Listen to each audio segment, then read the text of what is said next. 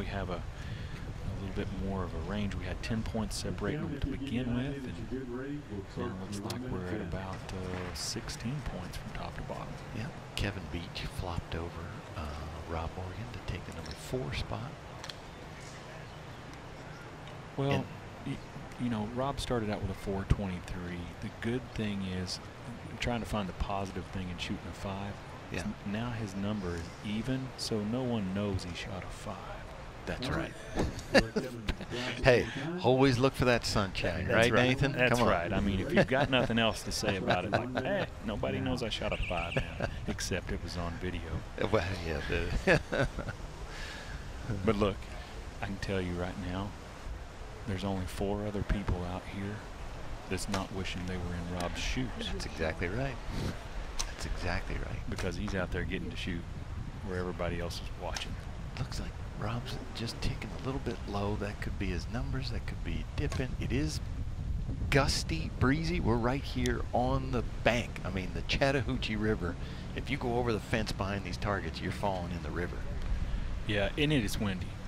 You know, we're shielded. The wind is actually hitting us right at our back. Yeah. And we have this tent basically that's covering us. There's a 10.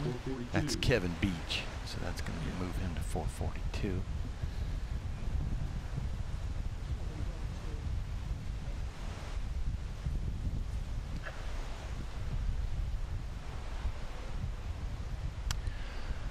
All right, let's get this score here, and then we got some information for you. That's a 10 for Randy Morocco, moves him to 454. So, folks at home there, you're just joining us here. That broadcast for us was in an accident, so it just got here, and now the broadcast has picked up. We have been recording, so you will be able to see Women's Known Pro and the beginning of this shoot down. You will be able to see it, you know, later tonight and certainly after tomorrow. You'll be able to watch the full video, but we're just coming up now. You're joining us live. We appreciate it. And that's the explanation of why you're coming in and they're already shooting. Stacy Yoke there hit a 12 on that that black buck. We're moving on to Tim Gillingham there with a 10 on the antelope. It moves him to 446. And for Rob Morgan, currently sitting at 428 with 19 bonus rings. Yeah, we had to start promptly at 4 p.m., but like I said, accidents do happen. That's Nathan. right. This is live TV, so it waits for no one. That's right. That's right. Good shot there by Rob. Yeah, that was a, you know, there's a connector line there, and it, you know, it looks funny, like, oh, it's out there, but that connector line, it does make things a little bit bigger. All you got to do is touch that line. Yeah, what a lot of people don't understand about the way 3D archery is scored, yes, they're rings, but they're not perfect circle rings. You'd say, well, that's not what I see. But you have to understand the actual scoring behind it. The 12s actually have what we call a 90-degree rule, that where it touches the 10 line, you would typically have a perfect circle, but where it touches the 10 line, it actually drops down and creates like this, in engineering terms, it's a boss, basically. Yeah. That comes off of the circle. So sometimes it's a little bit confusing for people when they see it. And the targets are foam, it's pliable, they can stretch it out. All that arrow has to do is touch anywhere. And what these judges are doing, they've told us, is that, boy, there's got to be clear for them not to give them the points, because you don't want to take anything away from them. Right, absolutely. I mean, and the point of that is, you know, some people will say, well, it's got to be touching the line. That's exactly right, but this is not, this is, you're in until you're proven out. Right. It's not. Oh, wow. That definitely is in. That's no question. It's a big arrow too, right in the middle of that 12 ring. There's a good look at Rob Morgan on that bore. He smoked that lower 12. It sure looks like he did. That's a that is a dark target to see, to be able to hit the 12 ring. So another thing, just a point to bring up here is a nice 12 on that. Another point to bring up is how hard it is to actually see these rings.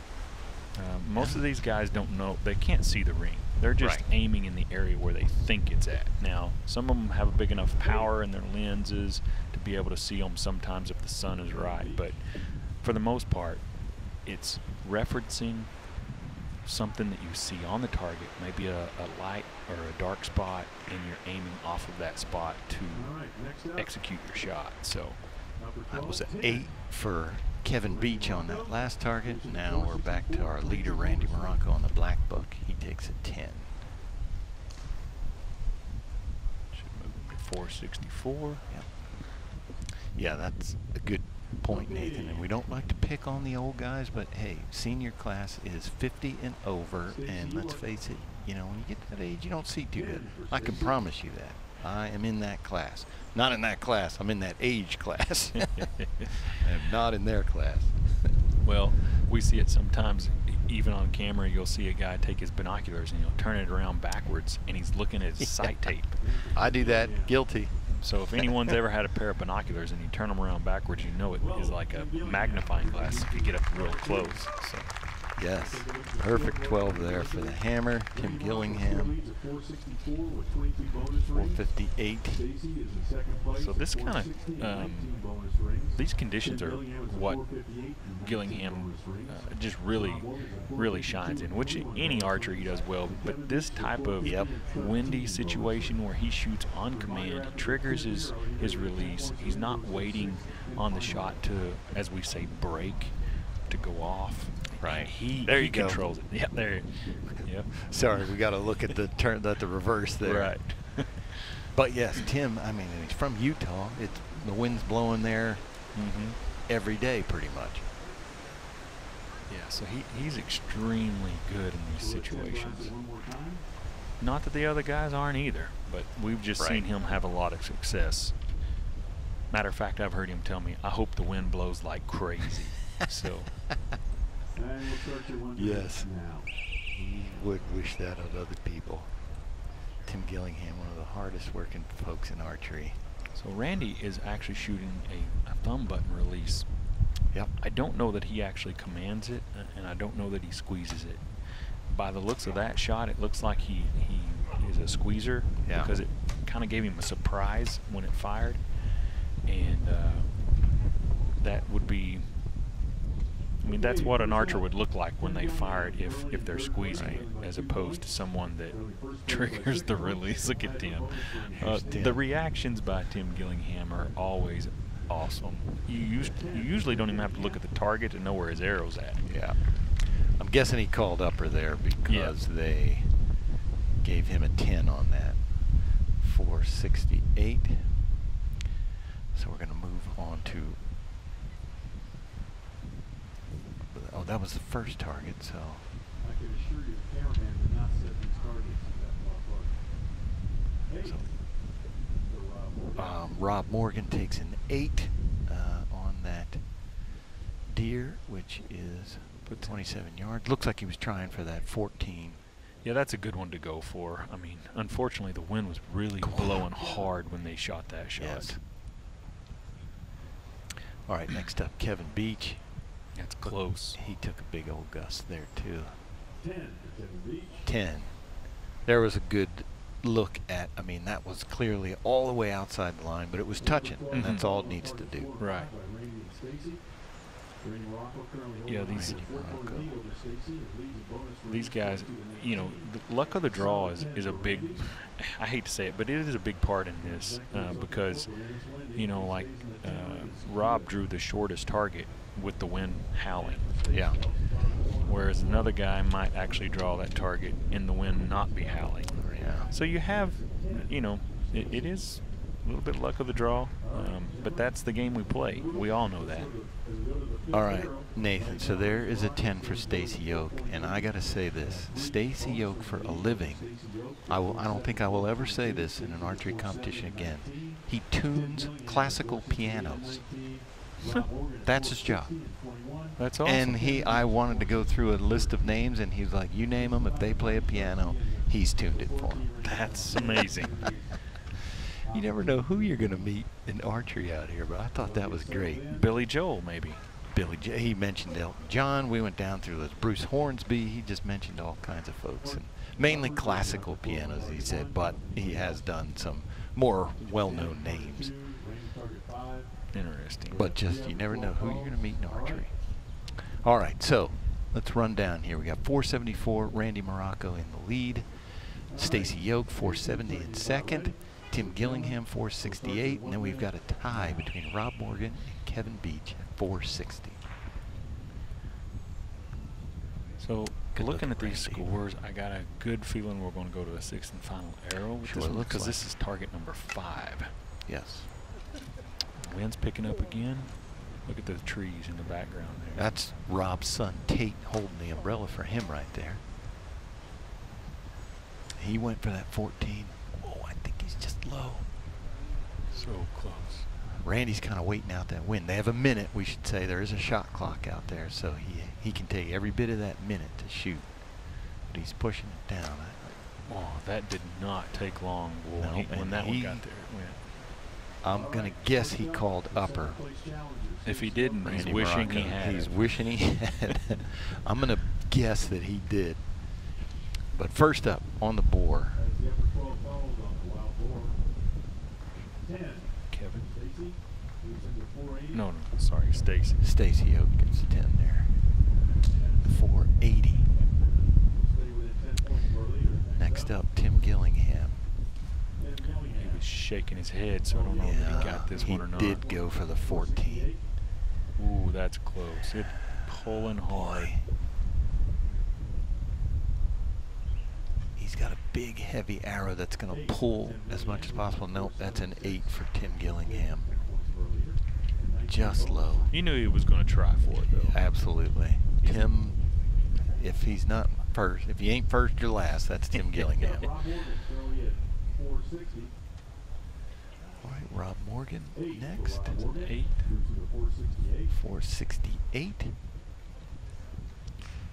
So, got to see what Randy did here, but everybody. No, we are going to drop some archers here. I think we're going to drop Rob and Kevin for that 6th arrow. There's an 8. Kevin. So Rob and Kevin are both going to finish at 468. Looks like Rob's going to have the benefit of the 12 count. Okay. So he'll finish 4th. Gotcha. And looks like Randy, Stacy, and Tim will go on to one final arrow. Yes, thanks for explaining that, Nathan. So the bonus rings is what separates ties. So the thing about that was, said earlier that Rob had the 5, had the odd number, and then he shot another 5 that made it back even again. So obviously, if he shot 2 5s on the weekend, he had a lot of 12s Right. to be able to make it into this shoot-off. So. Yep. So he will take 4th and Kevin Beach take 5th. Congratulations to both of those guys. This was both of their first time in the shoot-down. Again, this senior known pro again is a new class for the ASA this year. This is only the 2nd tournament. So both of those men were in their first shoot-down. Congratulations to them. Yeah, Kevin from Montana, I'm sorry, I said Montana, Kentucky. And there are a lot of great shooters in Kentucky, and I think a lot of that has to do with, I mean, obviously he's in the senior division, but a lot of it has to do with a NAS program.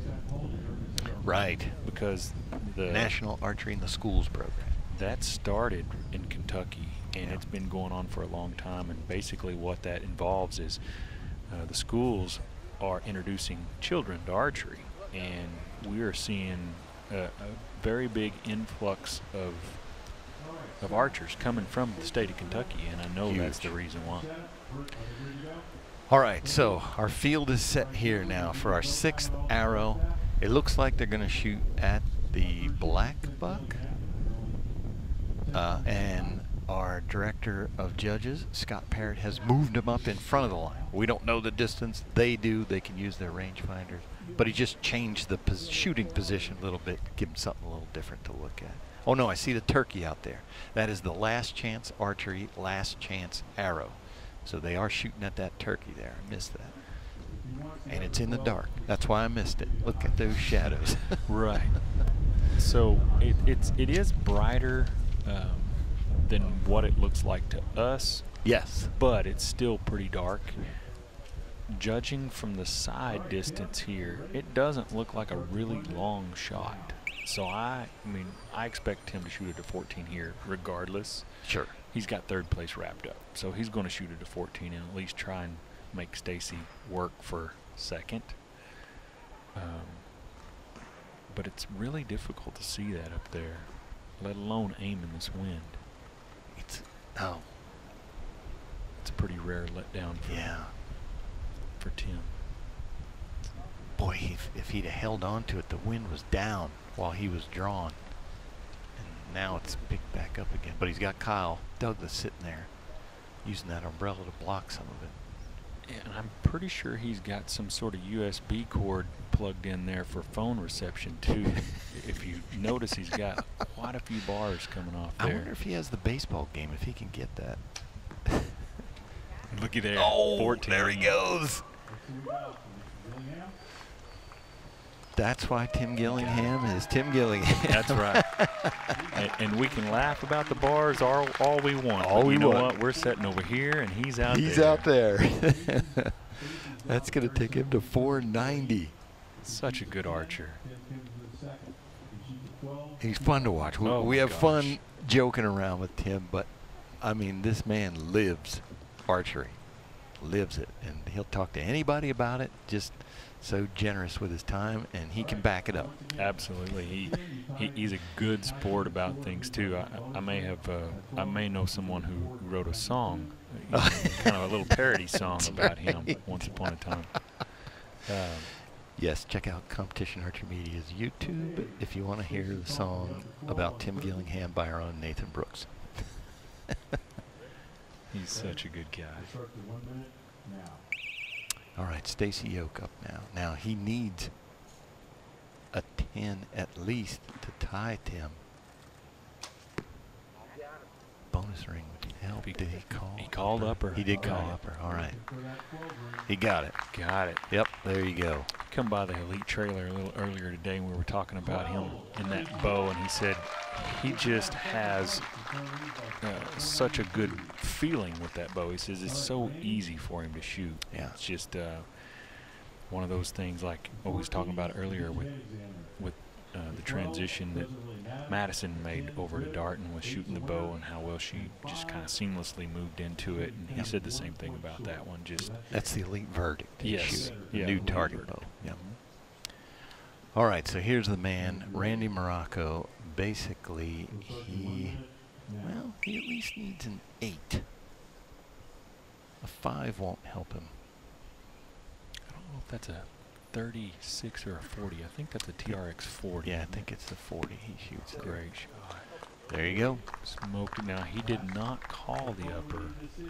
He didn't need to. But all he needed was a 10. Just needed a 10. So that's going to be a 496. So Randy Morocco is going to take the title, second in a row for him. Stacy Yoke, 492, and Tim Gillingham at 490 is going to be our podium. So the little promo here behind the big screen will do their awards. We're going to start with the women's. So Randy's going to come over here. We'll get a quick word for him. And Randy Morocco is definitely one of the nice guys in archery. There's all good guys. But there's a lot of good ones. But yes, Randy is top notch for sure. So there he goes. He's got the headset on there. Randy Morocco, 2 in a row. How does that feel? It's amazing. It's beyond belief, but at the same time, you know, you work really, really hard. You keep on fighting. This weekend was very, very difficult. It was a long course. It was a tough course. There were times where I thought I was going to be out of it, but you just have to keep on fighting. You have to keep on shooting. You have to keep on believing that you're going to catch up, and eventually I did today. And I have, you know, made the best of this course here, shot a few 12s, and even with the wind, and it just felt really, really great. So, and it's just blessed to have 3 wins in a row here, and indoor nationals and Foley, and What can I say? It's just it's marvelous. It's wonderful. Yeah, congratulations, Randy. I noticed we were watching you shoot, and just wondering real quickly, with this wind the way it is, are you trying to command that shot? Are you trying to squeeze that shot? How are you getting that shot to go? On the Wolverine, I kind of closed my eyes and punched it, and you know, really just looked down, and it was right in the 12. And you know, usually with the wind, I'll just try to pull through it just like normal. But sometimes the gust comes and you're running out of time. You got to get that arrow moving. Well, it worked really, really good. Congratulations on the win. Thank you, appreciate it, Randy. Thank you.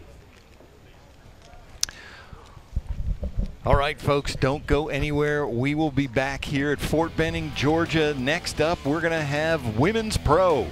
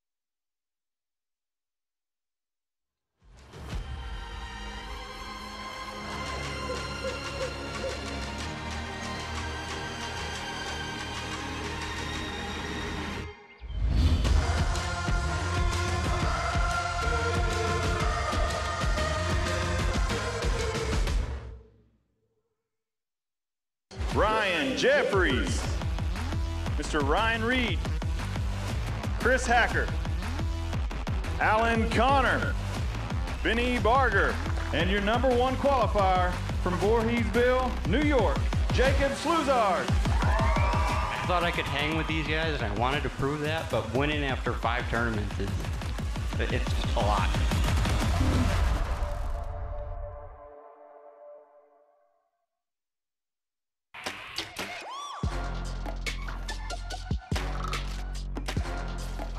What a shot. He got it. Unbelievable. So Kyle needs an 8 to win. 8 to win. Oh, he went right at it. Better 10. Done. This guy is unreal. That's it. And he got it. Never played safe Gillingham.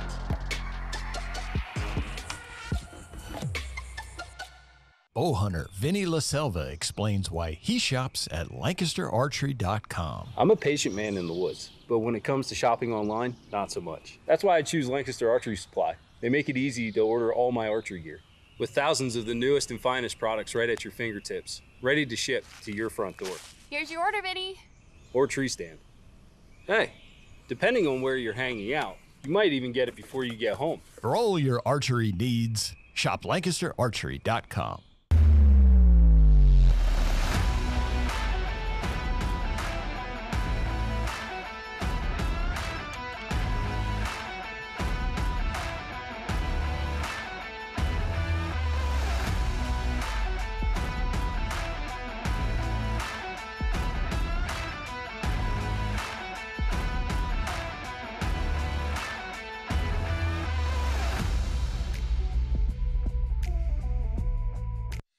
#1 qualifier in the women's shootdown, Sharon Wallace. Your first place qualifier, Jeff Rainey. Your #1 qualifier, Miss Cara Kelly, Mr. Levi Morgan. That's Mr. McCarthy.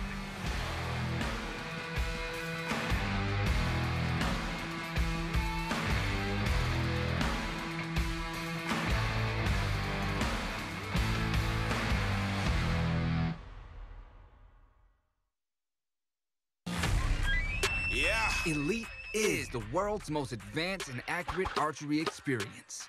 We challenge you to go to your local retailer and ask for Elite to demo the Omnia today. CBE, that's custom bow equipment. I'm talking about field tested, podium proven. Wow, what a match. Premium archery accessories. Check out the full line at custombowequipment.com.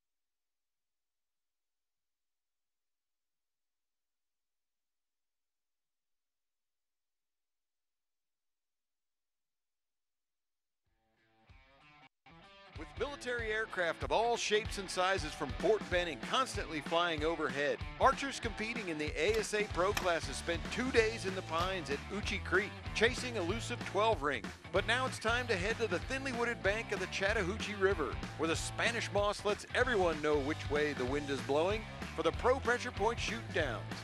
Who's got what it takes to handle the pressure and shoot through nerves to climb the ASA podium? Let's find out right now.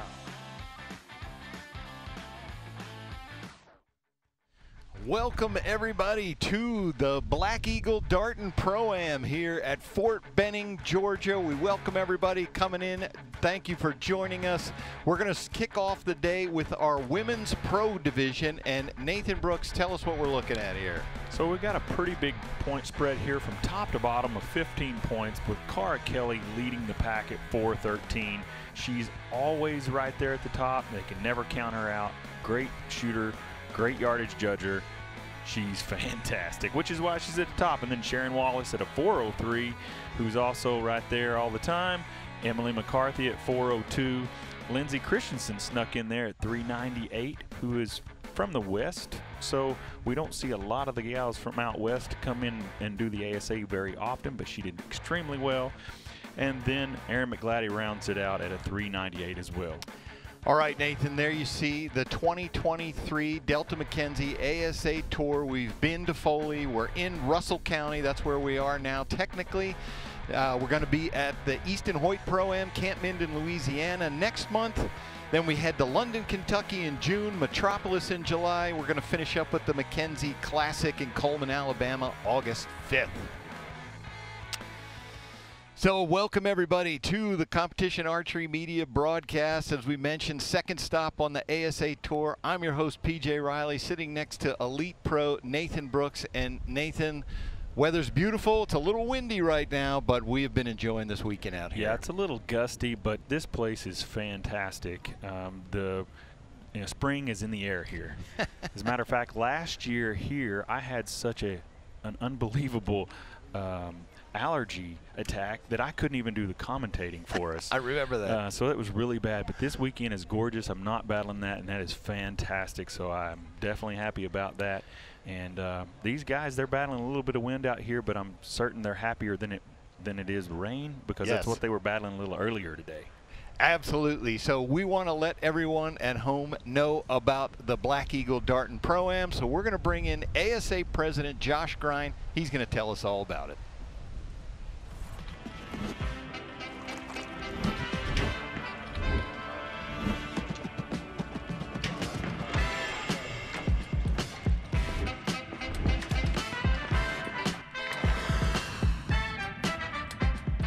We're on the second stop of the Delta Mackenzie ASA Pro-Am Tour. We are at the Black Eagle Darton Pro-Am in Uchee Creek, which is located in Russel County, Alabama. If you've heard it referred to as the betting chute, that's also correct. Well, so far for registration, we're still early. We've got a lot of walk-up. We're at just shy of 1,300 people, which is an increase of about 150 over last year already. So with the walk-up registration coming, we have had to add 2 new ranges here. So our team has been, you can see some of the terrain here. They've done some, I was told it's first cutting, not clear cutting. So they've done some timbering here. They also came through and did a controlled burn.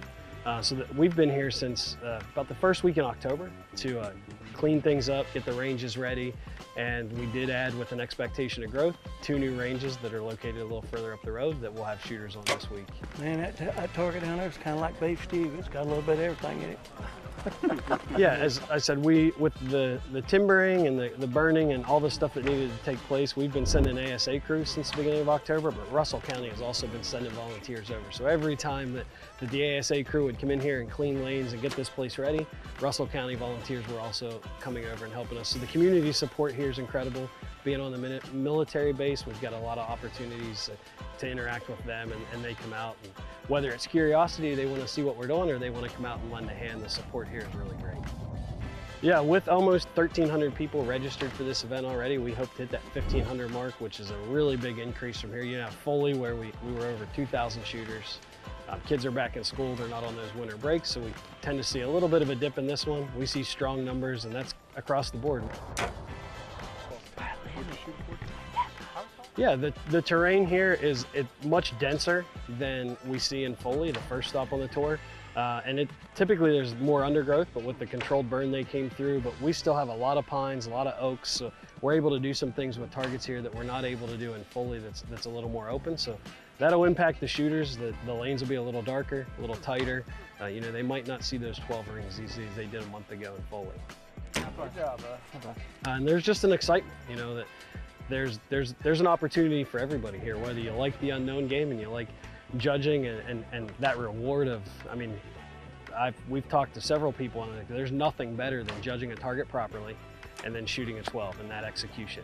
And so if you love that game, we've got super strong classes there. The addition of the known classes on the pro side gives the people that are growing up shooting known an opportunity to participate, and that's what we want. We want everybody to be able to come out, have a great time on the ASA Pro-Am Tour. So Friday and Saturday morning, our pro classes, they're competing for the opportunity to participate in the big show, which is the Pro Pressure Point Shootdown. Long hole. Oh, we got it. Smoked it. And that shootdown this year is going to take place where it did last year, down along the Chattahoochee River, which separates Georgia and Alabama. Beautiful setting down there. We've got the Spanish moss hanging down. You can see the Chattahoochee in the background. So more opportunities, more shooters, and that's what we want.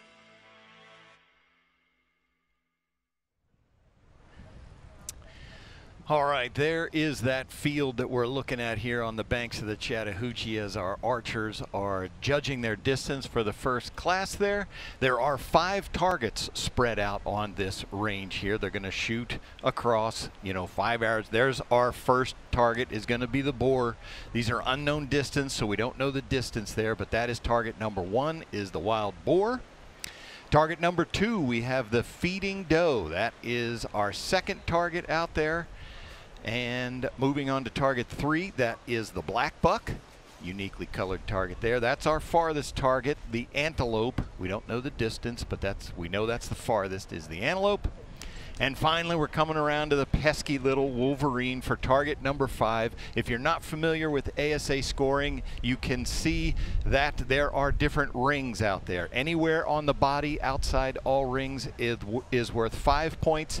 You see the largest ring. Anything inside that but outside all the others is worth 8 points. Then you're going to see a big circle in the middle with 3 smaller circles in it. That's going to be our 10-point ring. The 3 smaller circles, only the top and bottom ones, they're going to be worth 12 points. If you want that upper one, you have to call it. And then up to the top right of those, you're going to see a ring out there in that 8-point ring. That's the 14. That's the high risk reward there. So Nathan Brooks, we are excited to see these archers shooting at these targets, but first we got to take a little business. We're going to step away for a second. Don't go anywhere. We're coming right back here to Fort Benning for the Women's Pro Shootdown.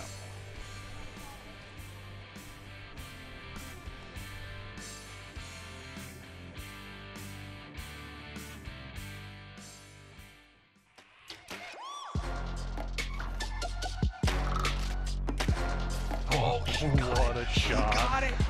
Unbelievable. So Kyle needs an 8 to win. 8 to win. Oh, he went right at it. Enter 10, done. This guy is unreal. That's it. And he got it. Never play it safe, Gillingham.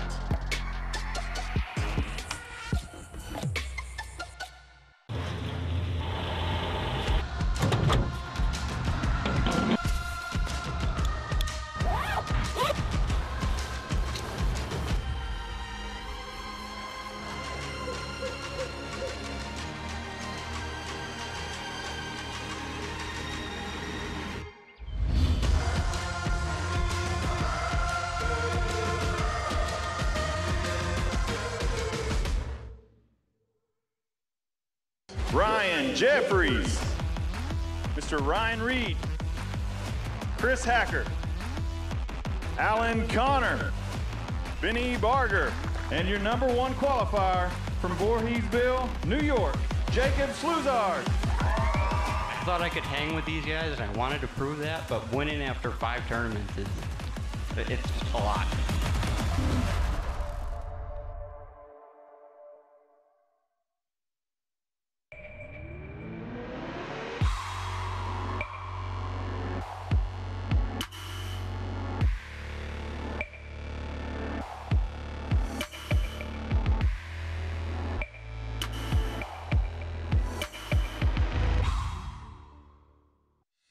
Number 1 qualifier in the women's shootdown, Sharon Wallace. Your first place qualifier, Jeff Rainey.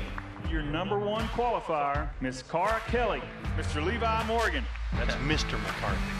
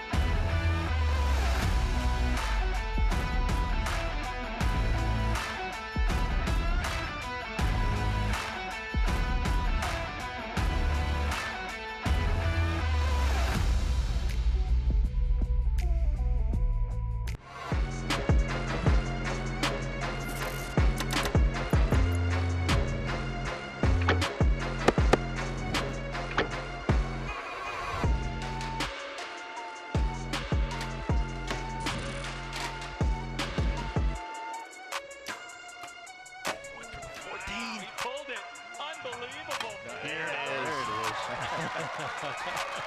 Good shot for Cara.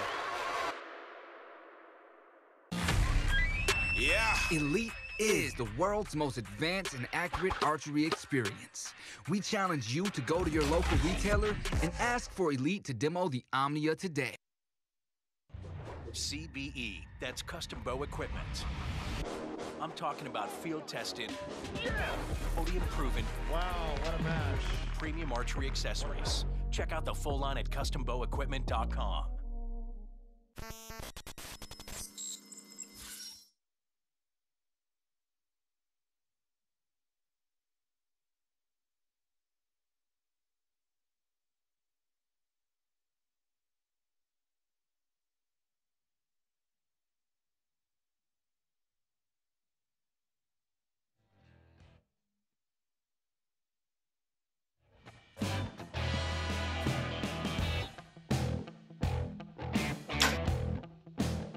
Lighting's been interesting with the sun coming up. It's warming up, so you see us using a lot of umbrellas.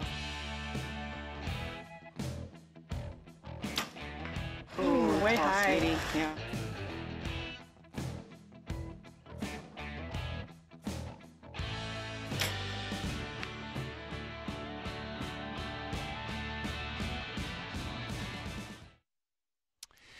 All right, Nathan, we got to look at some of the action there from these ladies in the woods. Let's run through those standings one more time. What are we looking at?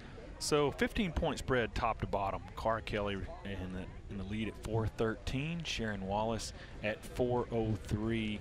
Emily McCarthy at 402. That's really where the battle's going to be, is for second place, unless something bad happens in this wind. And then we got Lindsey Christensen and Erin McGlattery at 398. So going to be a little bit of work to get to that top podium position to dethrone Cara, but it can be done. In these windy conditions, it can definitely be done.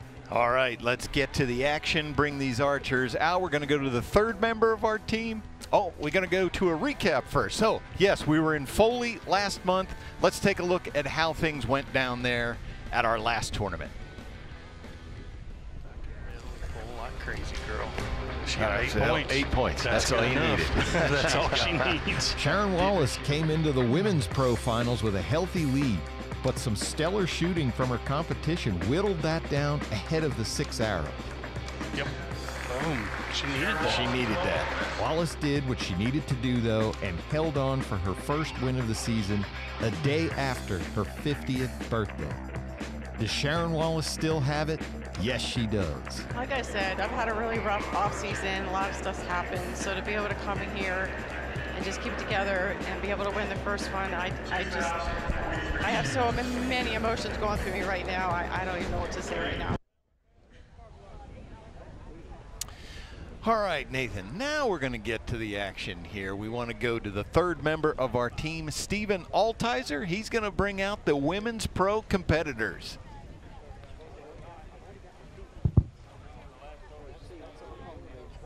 All right, guys, you got me? Next up is your women's pro. 5th place from Marsden, Saskatchewan. Shooting for Hoyt with a 398, Erin McGlattery.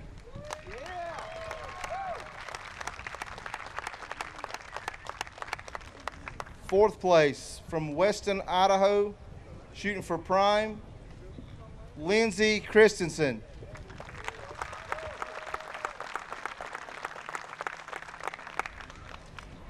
In third place from Wazeeka, Wisconsin, shooting for Matthews, Miss Emily McCarthy with a 402.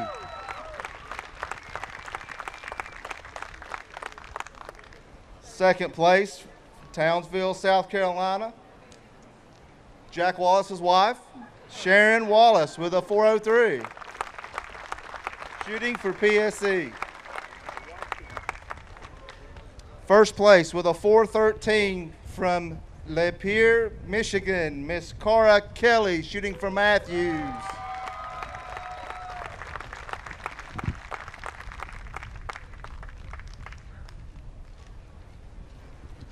All right, ladies. All right, Nathan. So, as we showed there, you know, Cara Kelly, she just came in here, executed a plan, and she has a commanding lead. Doesn't mean it's a gimme, but the other lady's going to have some work to do if they want to chip away at that. And as you mentioned, there is a battle for second place. You know, absolutely. And the thing about this is, with the wind at play, typically the women have lighter arrows.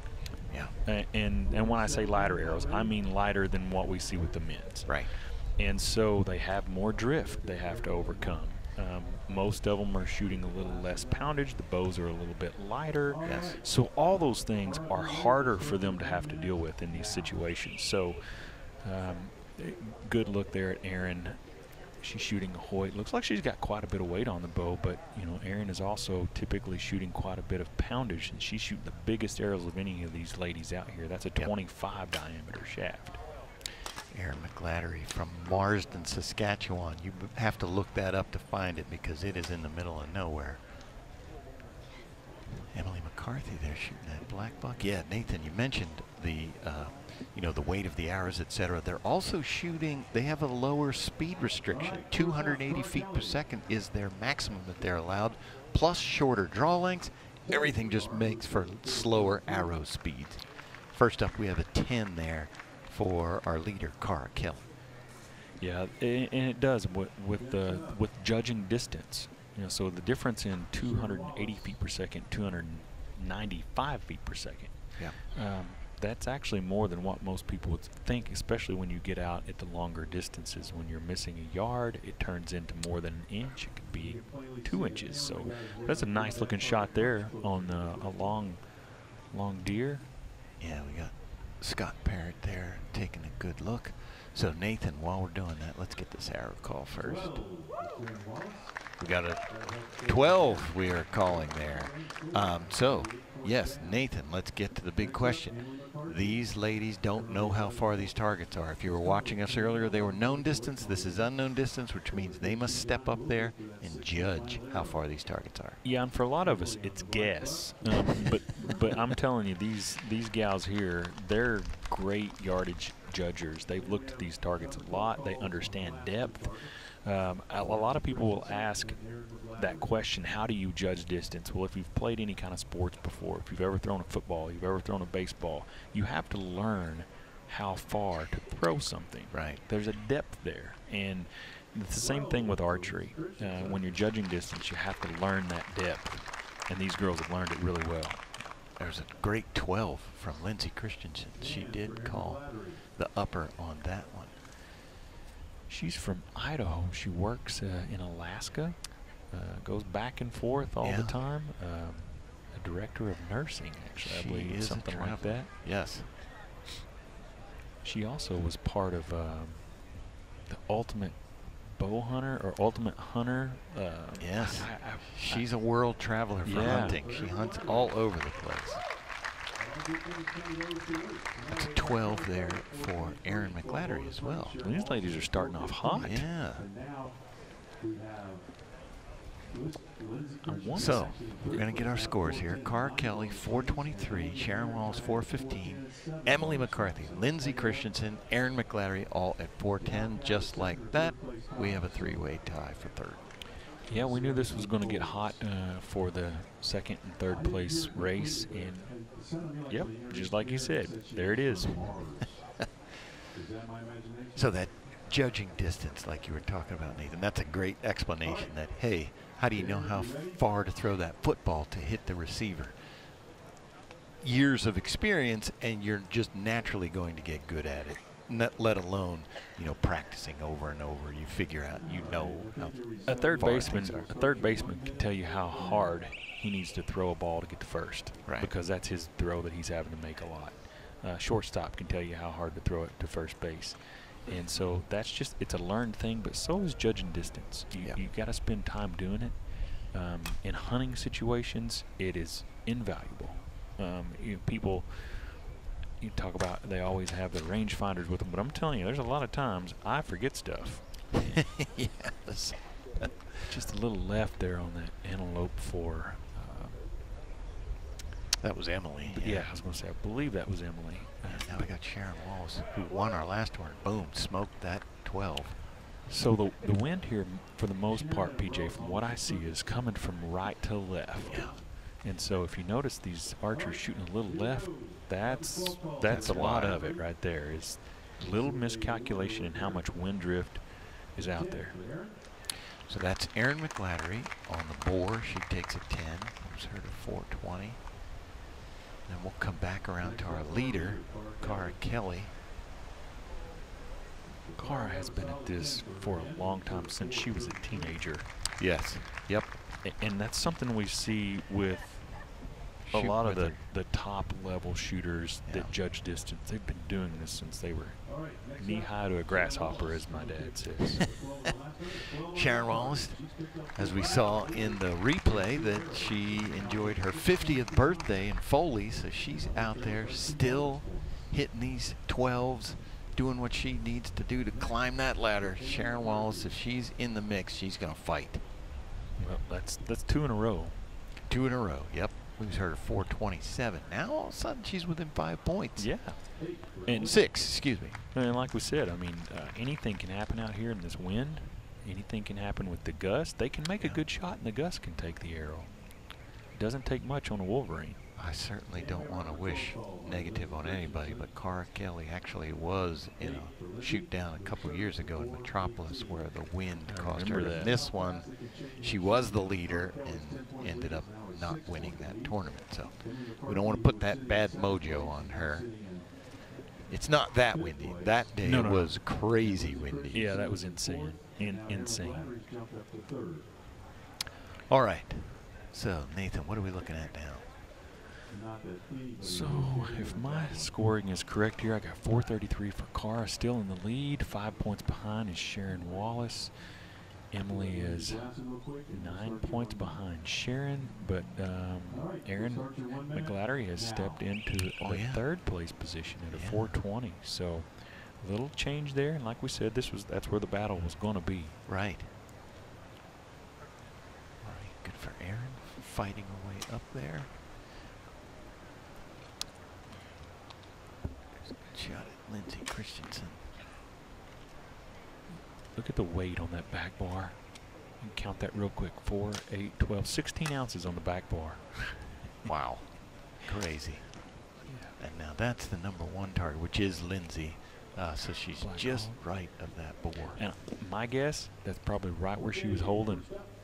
Yeah. Wind she's probably stopped. expecting a little bit of drift, and it just stops, like you just said. It just stopped out here, and you don't know, and you're trying to guess that, and you're trying to guess the distance, and you're trying to make a good shot, and there's so many little factors that go into it. There's a lot going on out there. Yeah. You've been out there, Nathan. I mean, I don't know how you guys think when you're out there. And honestly, the very first time you're out there, it goes so fast, you blink your eyes and it's over. It's over. Yeah, and you oftentimes think, man, what did I do there? I don't remember, but look at there. Same exact thing. Just to the right of that upper 12, she was calling the upper 12, probably aimed right there, and that's right where the arrow landed. Yeah, it is remarkably calm now from what it was just 10 minutes ago. And it's going to keep gusting and getting calm, gust, get calm. It's just going to do that off and on all afternoon. It's an 8 for Sharon. So. Kind of unusual there. Yeah, that is our longest target, as we mentioned. It's going to move her to a 435. That's Emily there with a 10. She's going to go to 428. All right. We didn't change positions there. Cara Kelly did extend her lead a little bit now. 443, 435 Sharon Wallace, Erin McGlattery at 430, Emily and Lindsay Christensen at 428. Something else these archers are fighting out there that you can't really tell unless we see the field of play over and over, especially when the wind's blowing. It ain't just the wind, it's also the shadows dancing on that target, because they can't see those rings. Majority of the time, they can't see those rings unless the sun is shining on the target just right or whatever. But they can't see the rings, so they're shooting off of maybe a dark spot or a light spot or something they can see on the target, and they're having to hold over to the left or to the right or high or low. They're just using it as a reference.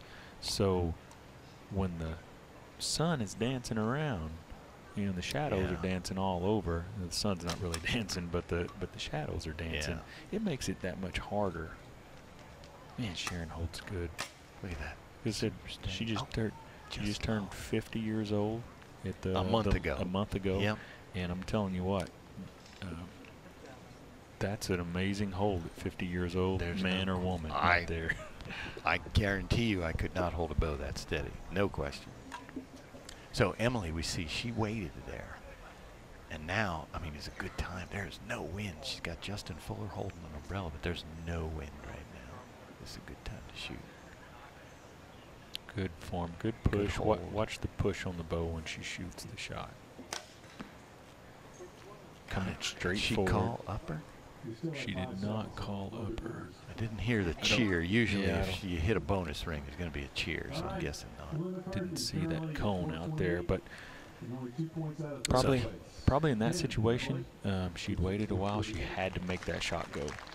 So she might have held up more towards the center anyway. Yep, so that was at 10. She did not call that, so she's going to go to 438. Next up, Lindsay Christensen next. That's a 10 for her. Also 438.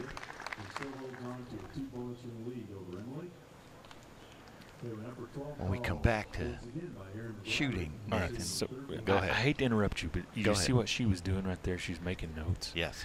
So when you are given your 5-minute time to go out and judge targets, you got to write all that down on your notepad because you got to be able to move through this quickly. Yes. And so as you're doing that, a lot of times the very first target you shoot, if you notice you're off, you're probably off on all the targets. Right. So you make that mental note really quick, and then you go to that notepad and you're frantically looking at it like, oh my gosh, I got to make these quick adjustments. So as you said before, there's a lot going on. Look at that arrow call right there. Just clipping that line, just touching, and that's all it's got to do. That's all it's got to do. Yeah, that was a good point there, as we saw Lindsay. Well, I mentioned before, it goes so fast. Yeah. I mean, it's just a blink and it's over. It seems like it takes a while if you're watching it, but it's really fast if you're an archer. Oh, so that looks like good to me. Yeah, I was going to say.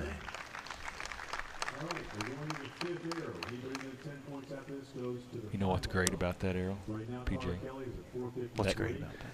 You can tell somebody it just barely missed the 12 because the score is the same. It's a 10. Whether it touches the line way away from the 12 or just barely misses it, it's still 10 points. That's it. Doesn't matter if it's pretty or ugly. You just get the points. That's right. That's it. And, you know, honestly, your score a lot of times does not reflect how well you shot. Because you can shoot fantastic all over the 12s constantly. And just not hit them. For sure. And then you can slop arrows all in the 10 all day long and accidentally hit several 12 rings and shoot a pretty decent score. All right, there is a look at our leader, Cara Kelly. She is looking determined and focused. She wants her first win of the year. As long as I've known Cara, she's always shot some sort of hinge release. There's no trigger on that release. She just activates that by a pull of either back muscle or however she's, you know, there's so many different ways to actually activate the shot, but there's no trigger. And so that doesn't allow her to command the shot. She has to just wait on it. Yeah, and that's, you know, that surprise shot is actually, you know, you'd think, oh, that's a bad thing. No, that's actually a good thing, because if you are expecting the shot, a lot of times you can flinch and contract and do all sorts of things that make that arrow do funny stuff. I know that well, Nathan Brooks. I know well about that. Here we go. I believe that was Emily there on that last shot. And look where she hit. Just to the right. If you're expecting a little wind drift, Yeah, it just probably ain't going to happen at this point because the wind just died. Yeah, there's the boar. We are just left. And that is Sharon Wallace with a 10 on the boar. Okay, 455. So next up, we'll move to Emily McCarthy on the deer. Next up, and she is just a tick right. Solid 10 for Emily. We've served 448. 448. 7 bonus rings, and she only hopes to really help to get that third place. Lindsay Christensen coming up next year. Currently has the third place position. She is at the Black Buck. It's going to be a 10 for her as well. 10 for Lindsay.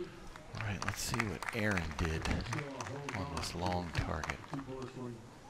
Or no, actually, we would have Aaron on the. I believe this is the antelope. Yeah, that is the long one. So Nathan, you can see she's in that void there. That's actually not a scoring ring. That's just a core line where that center area can be replaced. It's not a scoring ring, so that was outside the 10. Right, that's a good point. That is a question that gets asked from time to time about that, how that actually goes into the target. And there is a target out. The link's actually on one side of that. They use it as a scoring line. Right. So it's not on every. That's the only one I know that it's actually like that. So. Okay, so that was our 5 arrows. So we got Cara Keller 463, Sharon Wallace 455. So they're going to be our only 2. And I missed what he said as for who took 3rd place. But you can see there we've got a 3-way tie. Scoring rings, or bonus rings, would have broken that. I believe. And Lindsay was leading. So she might be 3rd. Yeah, Lindsay should be 3rd. Yeah. So Lindsay Christensen is going to round out our podium at 3rd place. So they're going to set an extra target here. This is the 6th and final arrow. You see Scott. So yeah, information just came. Lindsay had 8 bonus rings, so by way of bonus rings, she beat out Emily with 7. Yep, so she'll finish 4th, and Aaron McGlattery will finish 5th. So now we have our last chance archery, last chance arrow. This is going to be our 6th arrow. We are shooting at the turkey there. Well, these 2 gals here, it's like we've seen this numerous times between these 2 girls, and it never. They're just as happy for the other one to win as they are themselves. They are. They are great competitors. And but yet. I am going to say, though, that there is a lot of mutual respect, but there is also a huge competitiveness in these gals that drives them. Yes. They will be happy for the other, but they both want to win it. Oh, yeah. Yeah. Big point spread here, though. I don't see that happening. Unless, barring something catastrophic happening that would cause Cara to, have some sort of equipment failure or something like that to cause a bad arrow, but I don't see that happening. Could look at the turkey target. I'm not exactly, just taking a quick look out there at the field, PJ. It's a medium to long distance for the turkey target. Yeah. That's about a 4-inch 10 ring. If you look at the 8 ring gets smaller on the turkey than, say, even the boar, hog, or most other targets have a bigger 8 ring. But the 10 ring stays consistent. It's a 4-inch 10 ring, roughly. And those 12s are a little bit bigger than a quarter, maybe a 50-cent piece. Yeah.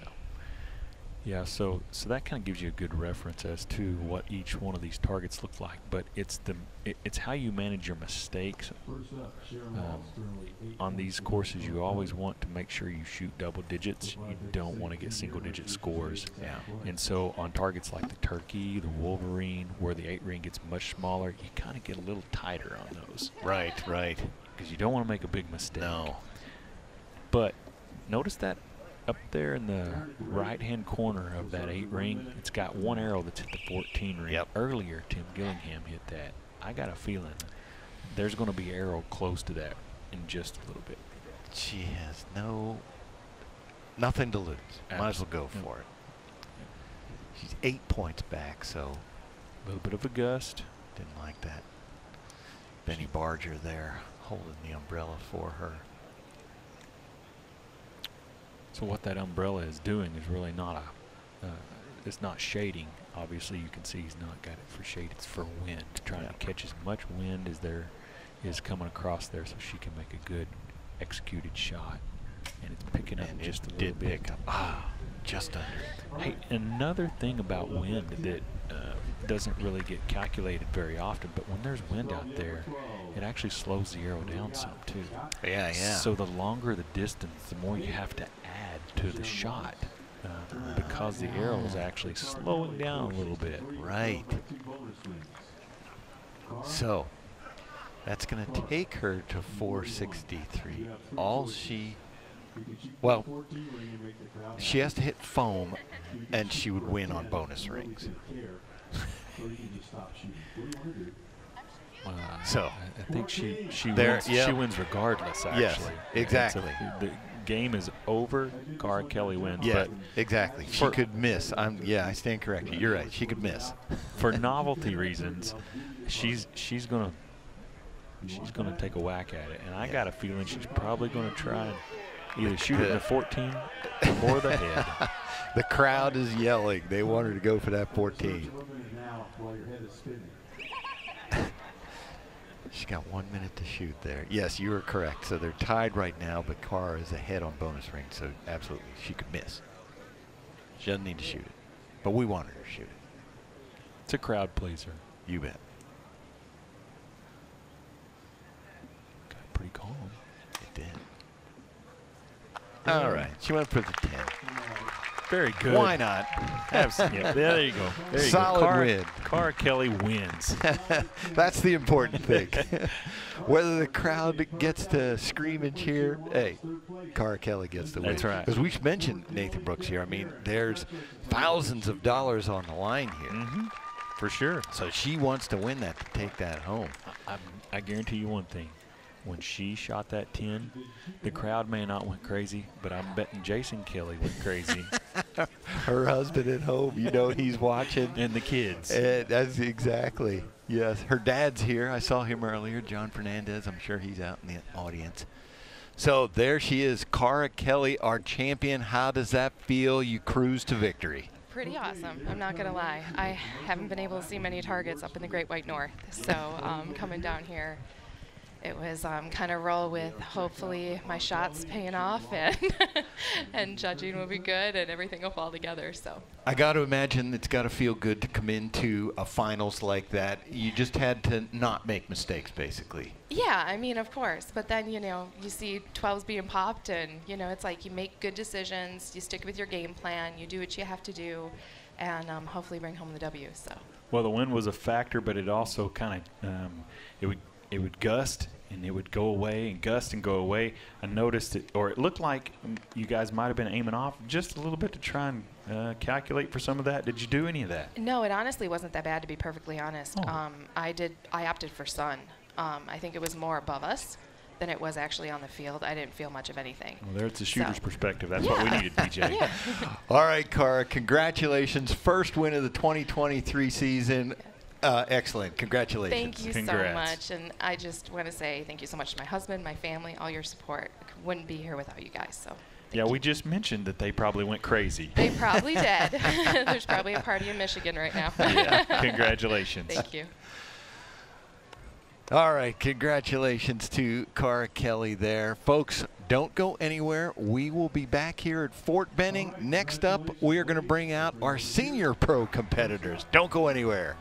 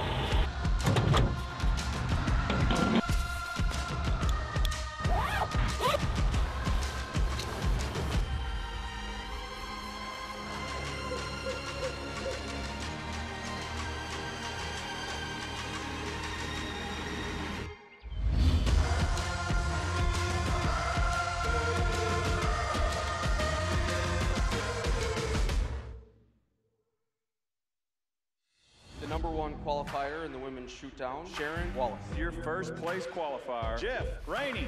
Your number 1 qualifier, Miss Cara Kelly. Mr. Levi Morgan. That's Mr. McCarthy.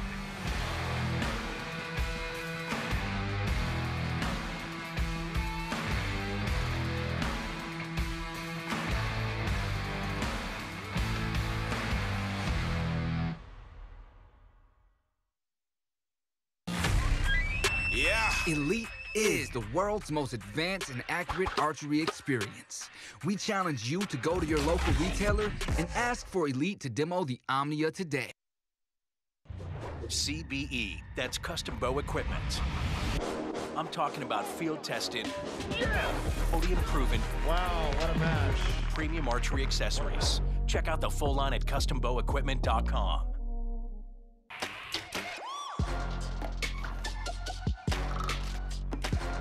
Oh, what a shot. Got it. Unbelievable. So Kyle needs an 8 to win. 8 to win. Oh, he went right at it. Entered in, done. This guy is unreal. That's it. And he got it. Never played it safe killing hand.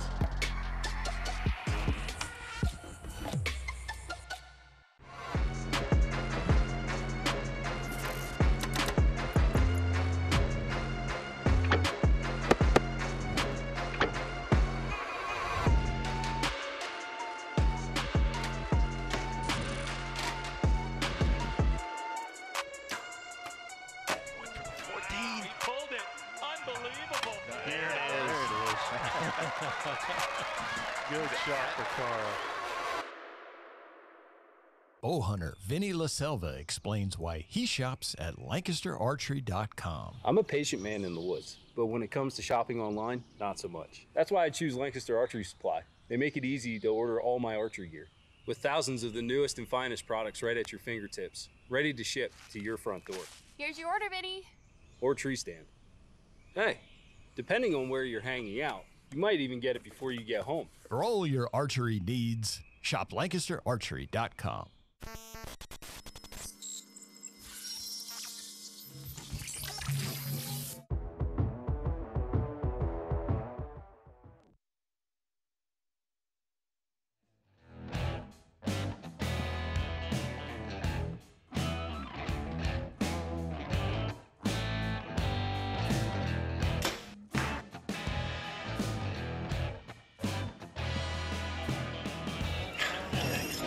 job. Yeah.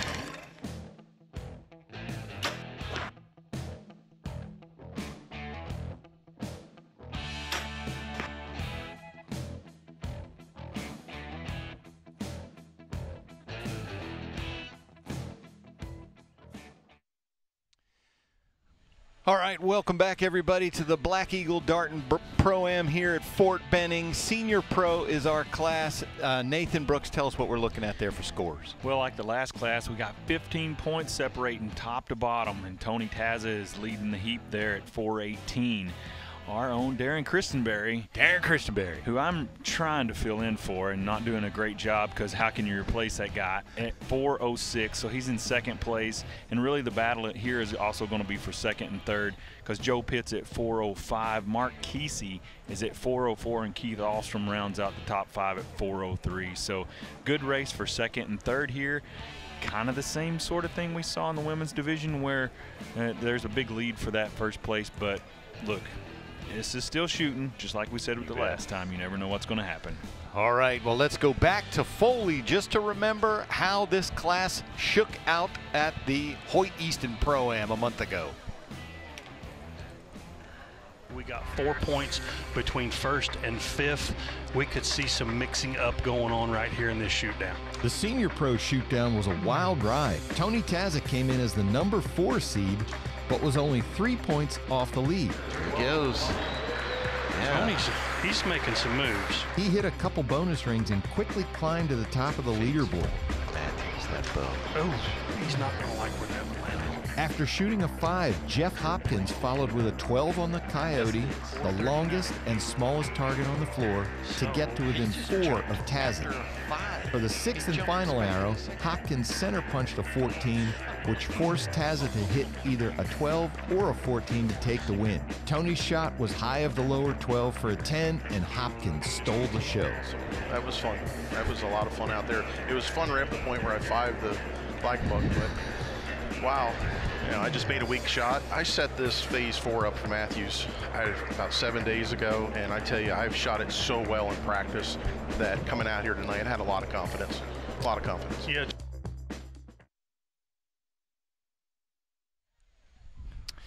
All right, we want to get right to the action here, so we are going to go to Stephen Altizer. Stephen, bring out our archers. All right, guys, your next class is going to be Senior Men's Pro. Your 5th place qualifier from Waxhaw, North Carolina, Keith Alstrom with a 403, shooting for elite archery. Your 4th place qualifier from Bremen, Georgia, shooting for Darton Archery with a score of 404, Mark Keefe.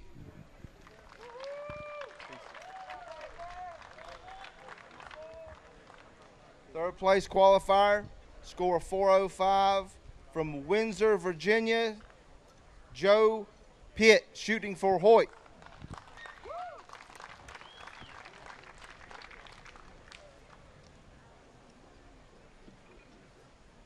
From Spencer, Indiana, this guy right here. 1,300 competition archery media commentations in a row, Darren Christenberry.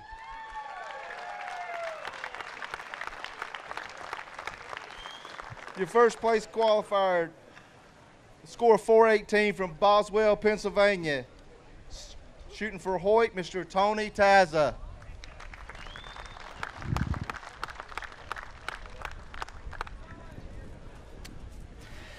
All right, there, okay. Nathan. As we mentioned, you know, Darren Christenberry out there. If you've been with our broadcast, you know he's usually sitting here. We love Nathan Brooks. We love having you here too. Darren's usually sitting in this seat, and we are excited to see him out there because that's where he wants to be. You know, look, there is nobody. We talk about how hard Tim Gillingham works at archery, but I can tell you that nobody works harder than Darren Christenberry. And all those guys out there are obviously fantastic archers. But Darren Christenberry, 19 months ago, took up shooting a bow left-handed. Left-handed.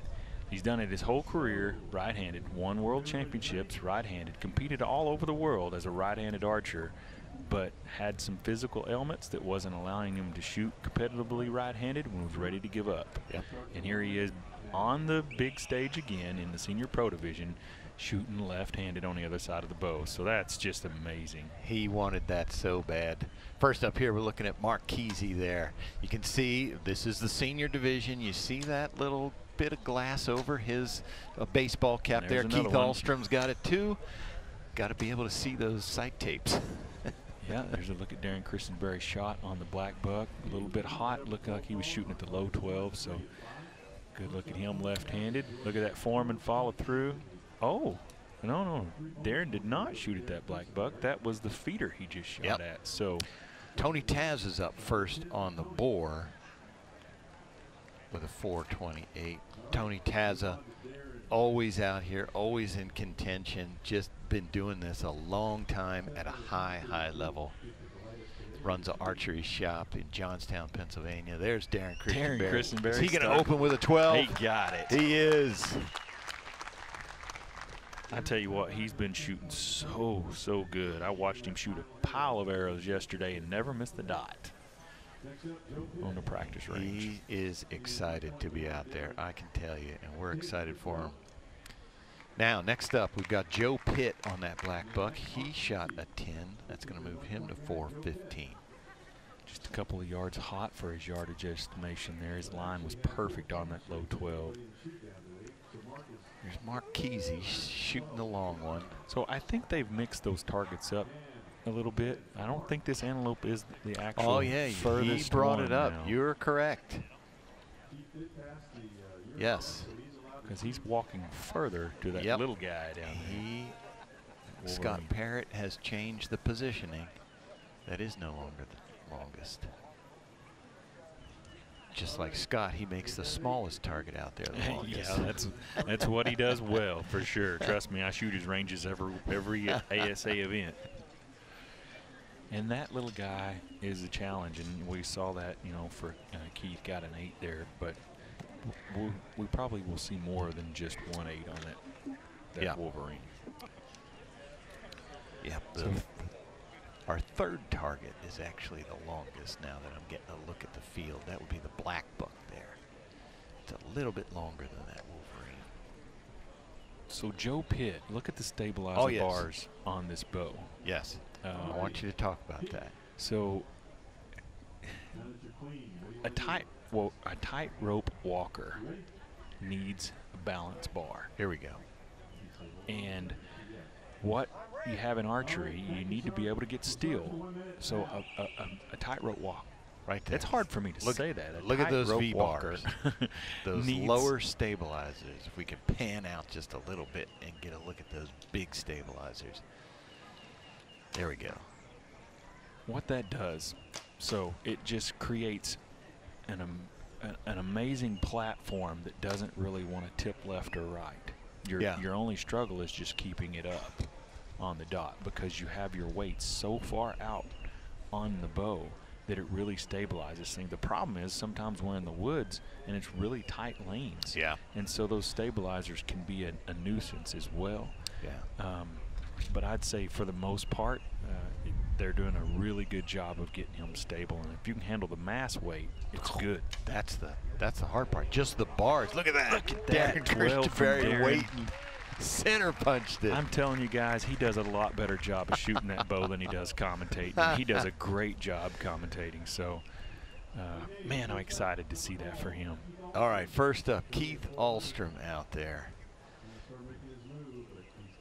And he's going to take an 8 on that. Keith Ahlstrom, full-time, is a tree trimmer. He's climbing trees and cutting down trees. Pretty dangerous job. Yes, it is. Tony Tazza takes a 10. On the feeder there. 38. Darren up next here. Look at the shot. Look at him squeeze through that shot with that thumb. Execute well. Bow comes forward and just absolutely center punch that thing. 30 suddenly. He's only 8 points back. That's what we call clock hands. That is it. Because it's the center of the middle. Great shot from Darren. All right, let's see Joe Pitt here. on that antelope. Just under it there. I believe that's an 8. Yes, that's an 8. So by the reaction when Joe shot, I'm going to say his pin was a little bit low on that one because he didn't have that follow through that he typically would have. Right. Because he's really clean and smooth on his shot, and that one seemed like he was trying to get the bow to go up when he fired the shot. He's shooting that the new Hoyt with the HBT cam, I believe, on it. A lot of good reviews on that on that bow with that cam system. I believe it's the Stratus. Yes, I believe you are correct. That's the new Hoyt bow this year. So yeah, there's a look at our crowd here. We are, do have bleachers here. We're kind of in like a park-like area. There's a campground behind us. There's a boat ramp off to the side there. And we've got a pretty good turnout. We should mention we had over 1,700 archers here this weekend, which is up considerably from last year, about 400 more this year. And we've just been seeing killer attendance at the ASAs this year. Well, the ASA does it probably better than anybody. When it comes to 3D archery, you don't find a better venue than what ASA is. And so there's kids here, 7, 8 years old. There's people here all the way up in their 80s, I know for sure. Sometimes there's 90s.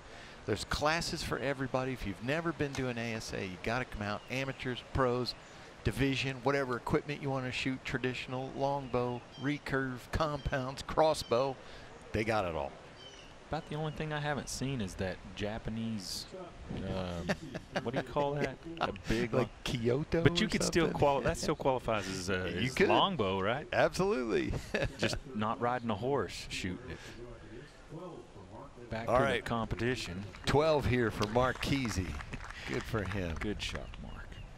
I've shot with Mark for a long time in the Open Pro division. This is his first year shooting Senior Pro, I believe. And he's excited about it. He is.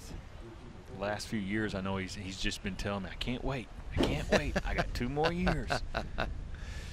Mark's a great guy from Georgia. Known him for a long time. It's tough when you're 47, 48, and you're shooting against 22, 23-year-olds. Just the eyes are better. The strength is different. Yeah. All right, so this is going to be Tony Tazza there with a 10, 448. He's playing it safe. Darren Christenberry's pressing the gas a little bit. Did he call upper? He did not. Did not. So he stays 8 points behind Tony Tazza there. I was just about to go crazy if Darren hit 3 in a row. Did not call upper on that one. Last we got Joe Pitt, and apparently he did call upper on that one. He did. Just as he's mentioning the stabilizers and what he does and how he does it, he got it. Yeah, look at those. I don't know if they're 28s or 30s, but you don't see anybody else doing that. Like 12 and 15 are kind of the more common. And his are definitely bigger than that. Inches I'm talking about there, the length. So you would have to, if you're going to run those, typically what you'd have to do is scale down your weight on each bar. For sure. Because obviously, you know, it adds up fast. Yeah. And so you might run where you might have, like Tony there has what we call a Y bar, where just one is coming off of the side. He might have 18 to 20 ounces on the side. On the V bar setup like we saw that Joe was using, especially at that length, probably only needs 4 to 6 ounces on each side to basically make it run and feel the same way. There's a good look at Tony Tazza. Tony, signature 2-finger release. He's been shooting that forever. I was at the very first tournament that Tony won as a professional. Me and Bobby Ketcher had actually tied, and we thought we had won the tournament. It was a different IBO venue, and we didn't have this type of shoot down or anything come off the range. We thought we were winning, and we were kind of celebrating, and Tony come off the range and stopped the celebration. That sounds like Tony. I think that's 2001, or no, 2000. So that's been 23 years ago. That was Joe Pitt with an 8 there on that bore. And Mark Kesey shoots an 8 as well. Good look at Keith right there. He comes through. The big thing to watch with all these shooters is how the front arm reacts when they shoot. The follow through on the back end is not nearly as important as what the front end looks like. So Keith called upper on that, so that was only 10 points. Now we're coming back around to Tony Taz. And you mentioned Tony came off and won that tournament, and I bet he just said, was nonchalant about it. He's a man of few words. PJ, you couldn't be more right. It was hilarious, actually, because he asked, who won? And Bobby and I were standing there, and we was like, well, I won. I beat Bobby on the X-ring count. We had the same score. He said, well, what'd you shoot? A 390. Huh. I shot a 393.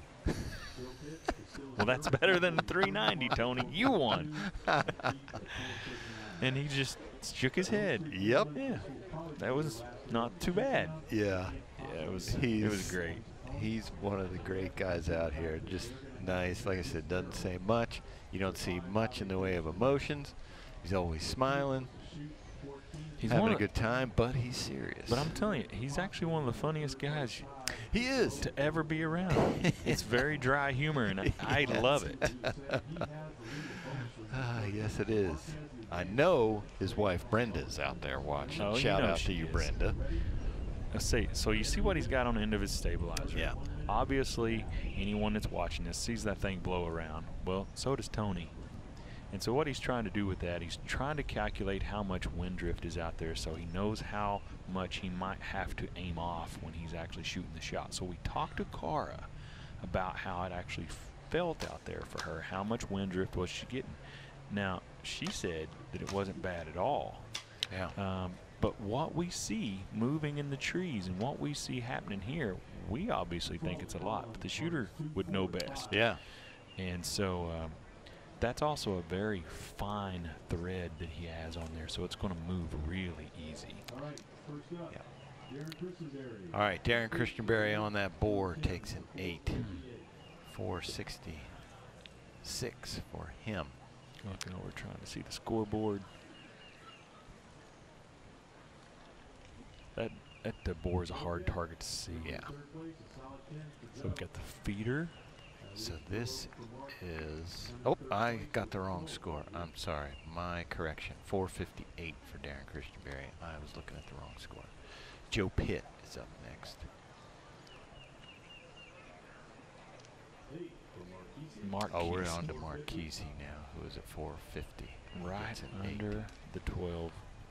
We'll get you the score there for So Joe in a second. For those watching that don't know, this is a unmarked distance class where they have to judge the distance. You notice Mark just shot right under that 12. What that basically amounts to is he was probably off about 1 yard in his estimation of how far the distance was. Look at that pull. There we go. Perfect example of what we talk about. Pulling the line. So you hear people say, yeah, but it has to touch when someone says, it was pulling the line, and they'll say, well, no, it's got to touch. That's what we mean by that, actually, when it's pulling the line. It pulled it over and touched it. Yeah.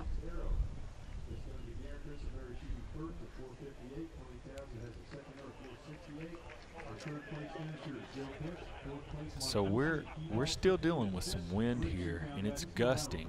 And I would like to think that it's not as bad out there as it is right here, but our stuff keeps blowing off the table. So they can't tell me there ain't some wind out there. Nathan, I had all these insightful notes to share with folks, and they blew away about 20 minutes ago. So. Yep. All right, so we're coming down to our last chance archery, last chance arrow, and our only competitors in it are Tony Tazza at 468, Darren Christianberry at 458. Taking third is going to be Joe Pitt, and then fourth, Mark Kesey. Keith Ahlstrom is going to finish up in 5th place. Yeah, so one final error for these two guys. Darren's going to have to do something spectacular. Yep. And Tony's going to have a catastrophe for this to go any other direction than Tony winning, and or than any other direction than Tony winning and Darren getting second place. Tony's going to be.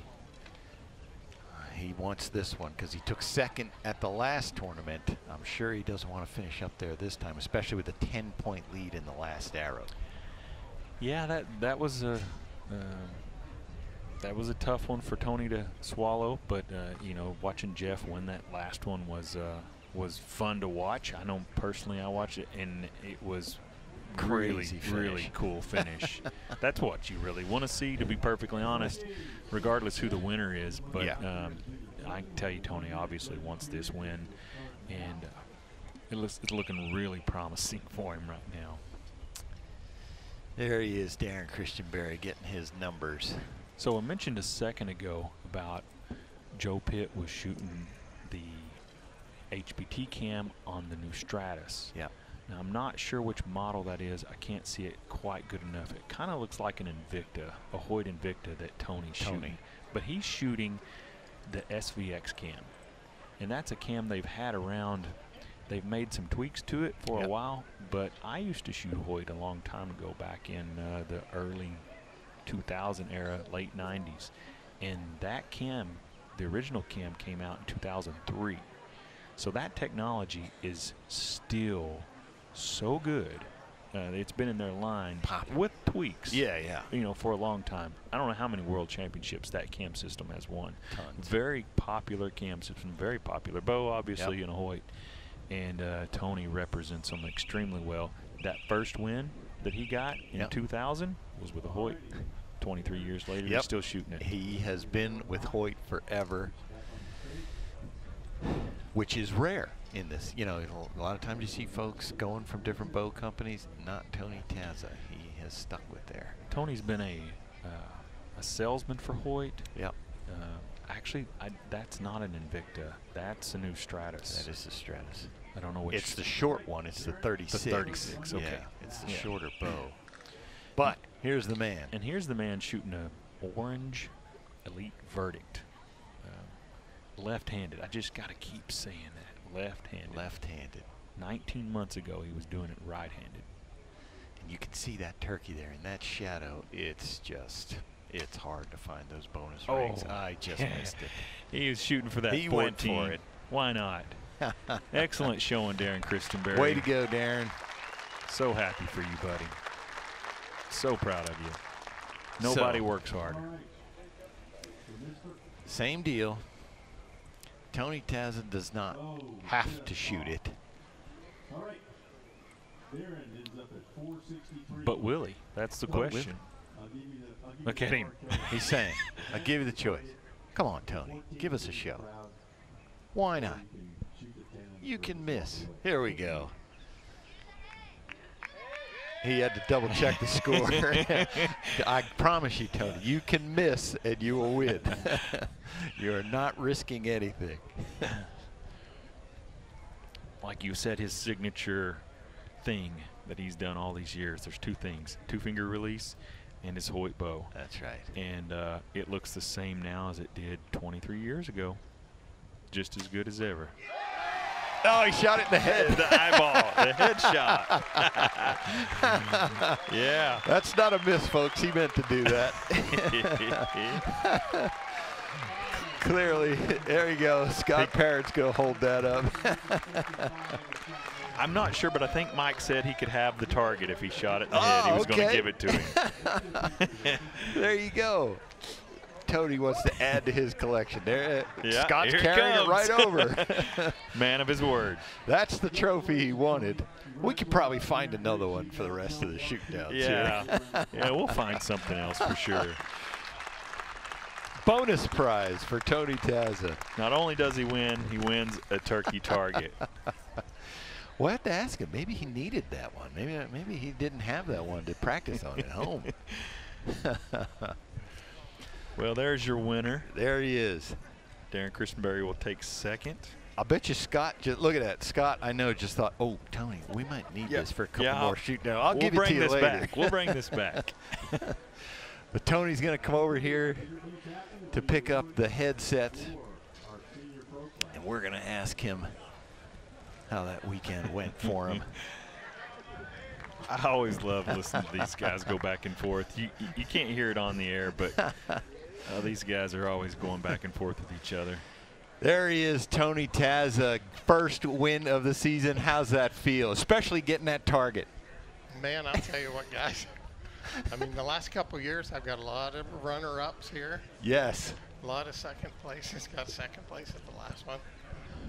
Whew, I just want to thank God for this. I mean, I've been working my butt off for this, and finally came together for me. Heck yeah, buddy. That is freaking awesome. We were watching you do this, and I was telling PJ about the very first tournament you ever won in 2000. I was there. Yeah, you were. You actually thought you won it. That's exactly right. You remember it well, don't you? Verified it. Absolutely, absolutely. How does that feel, Tony? 23 years later, Yeah. still doing it at this level. I'll tell you what, I mean, like I said, I'm blessed for the support I get at home, the support I get at the shop. You know, every year you're more thankful for the health that you have. And I mean, 23 years playing this game, 25 years with Hoyt and Easton. And I mean, I just can't be more thankful for their support and, you know, everything they do for us out here. I couldn't agree more. They've been a great supporter for archery and archers all across the globe, not just right here, but fantastic support. We even mentioned Brenda at home. We knew that she's sitting there cheering for you. Yeah, so you know she's at home watching this. I love you, babe. There you go. Congratulations, Tony. Great win here at the second stop of the ASA Tour. Congratulations, bud. Thank you very much. All right, folks, don't go anywhere. We're going to be right back here at the Black Eagle Darton Pro-Am in Fort Benning. When we come back, we will bring you the Open Pro Division.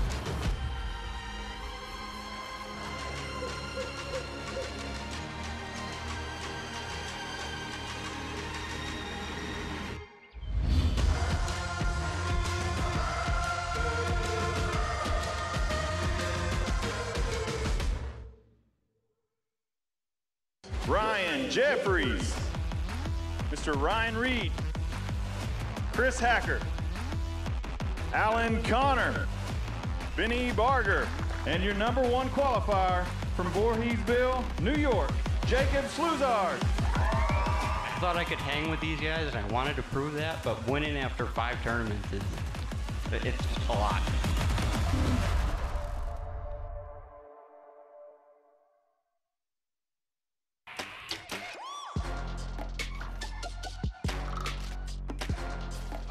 What a shot. He got it.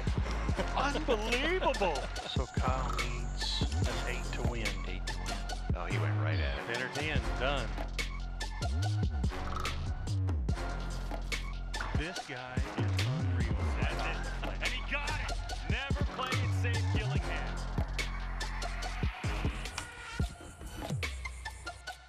Bow hunter Vinny LaSelva explains why he shops at LancasterArchery.com. I'm a patient man in the woods, but when it comes to shopping online, not so much. That's why I choose Lancaster Archery Supply. They make it easy to order all my archery gear, with thousands of the newest and finest products right at your fingertips, ready to ship to your front door. Here's your order, Vinny. Or tree stand. Hey, depending on where you're hanging out, you might even get it before you get home. For all your archery needs, shop LancasterArchery.com.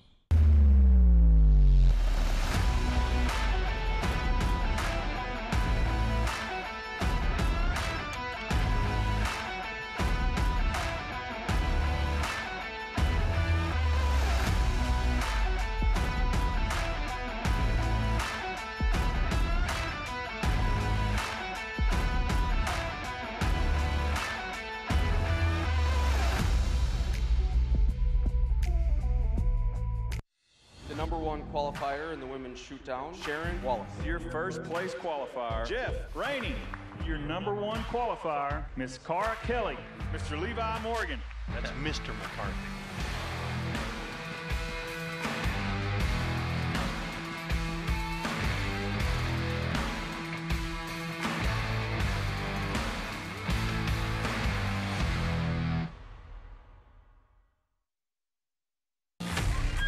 Yeah. Elite is the world's most advanced and accurate archery experience. We challenge you to go to your local retailer and ask for Elite to demo the Omnia today. CBE, that's custom bow equipment. I'm talking about field tested, podium proven. Wow, what a match. Premium archery accessories. Check out the full line at custombowequipment.com.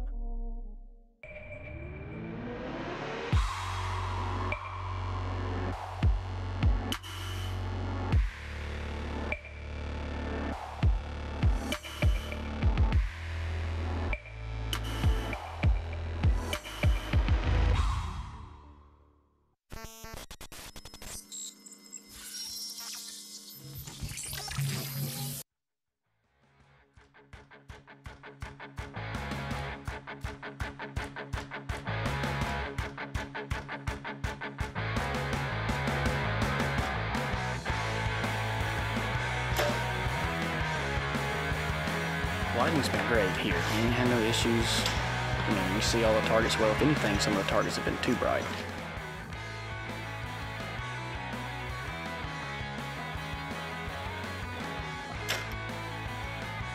Got it. I'm going to shoot it for one more. Yeah. It's like right over the top.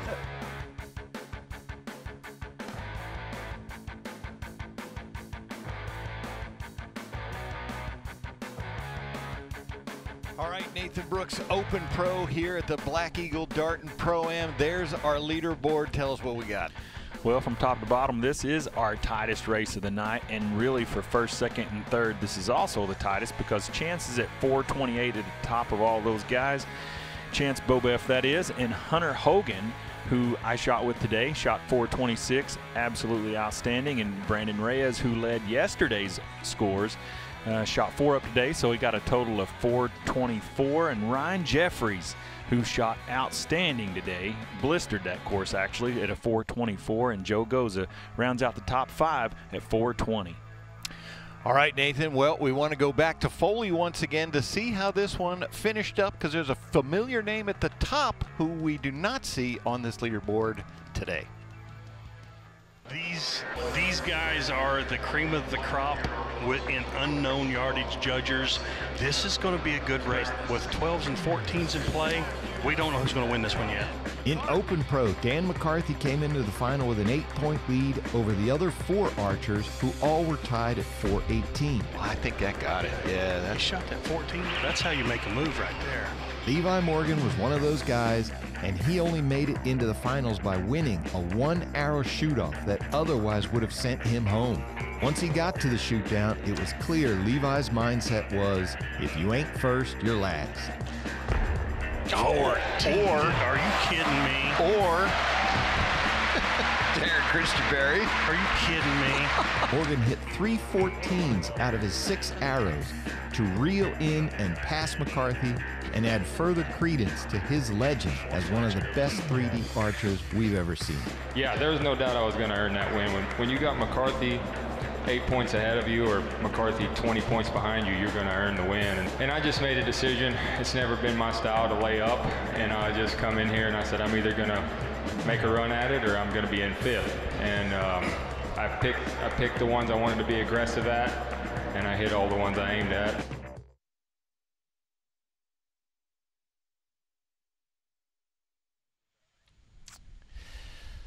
All right, Nathan, so we have 5 totally new archers that we're going to see in Open Pro tonight, so we're going to go to Steven Altizer to bring them out.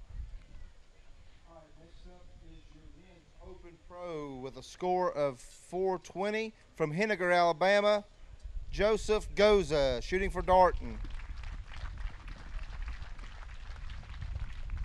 From Shepherdsville, Kentucky, with a score of 424, shooting for Matthews, Ryan Jeffries.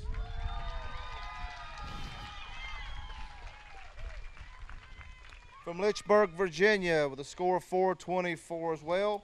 Shooting for Matthews, Brandon Reyes.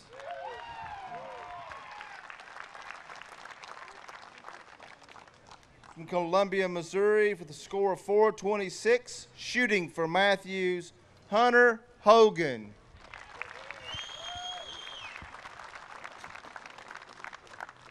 The guy who's learned to judge again, from Mount Juliet, Tennessee, with a score of 428, Open Pro, Chance Bobeff.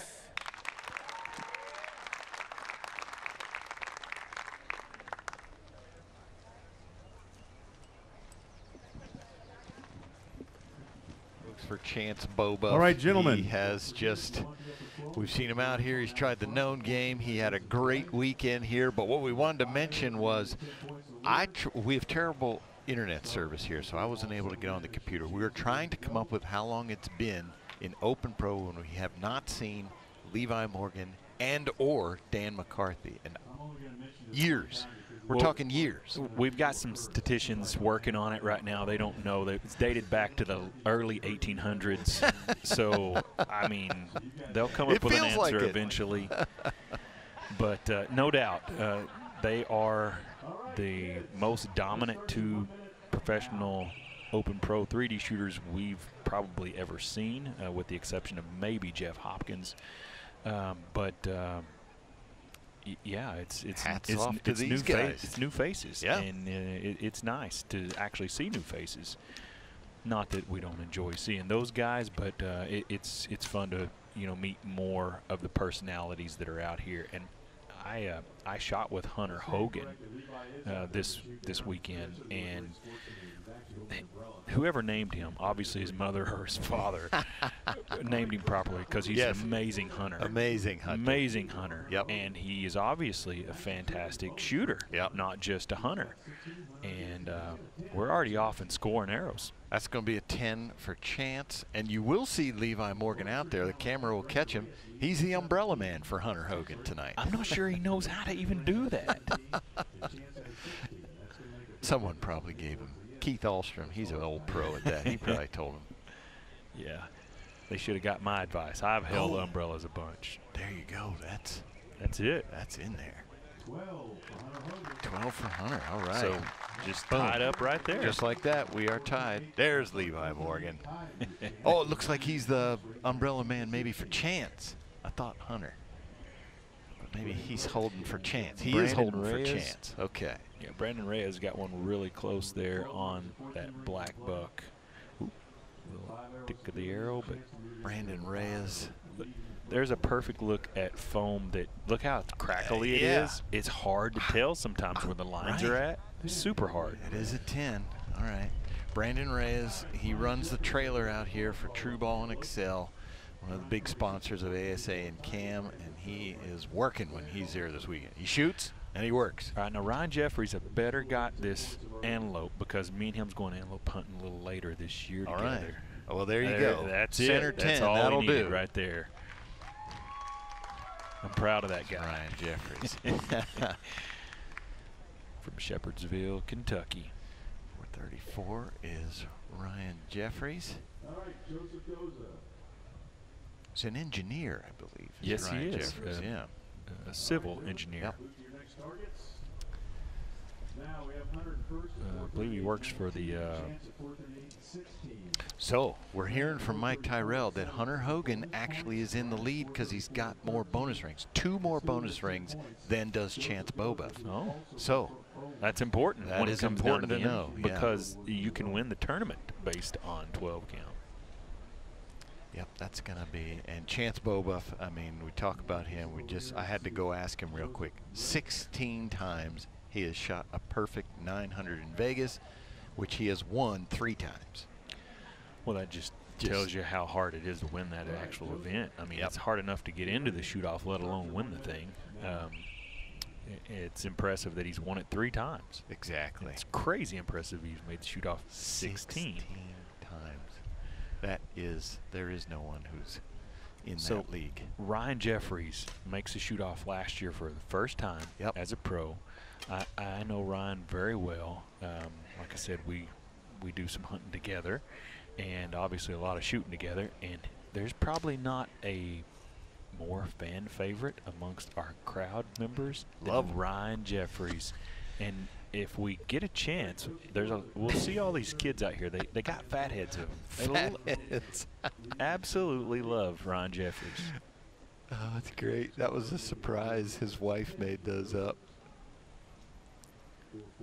So target number That's 1 there 10 for for Joseph Goza. Yes, that would be him. 440. He got to 10. Now we'll go back to Chance. Let's see. He's got to do some battling here. Oh, did he call upper? We're going to find out. Yes, he did. 450. All right, Hunter Hogan. Hunter Hogan is about 7 feet tall. He's huge. And about 180 pounds. Yeah, that's right.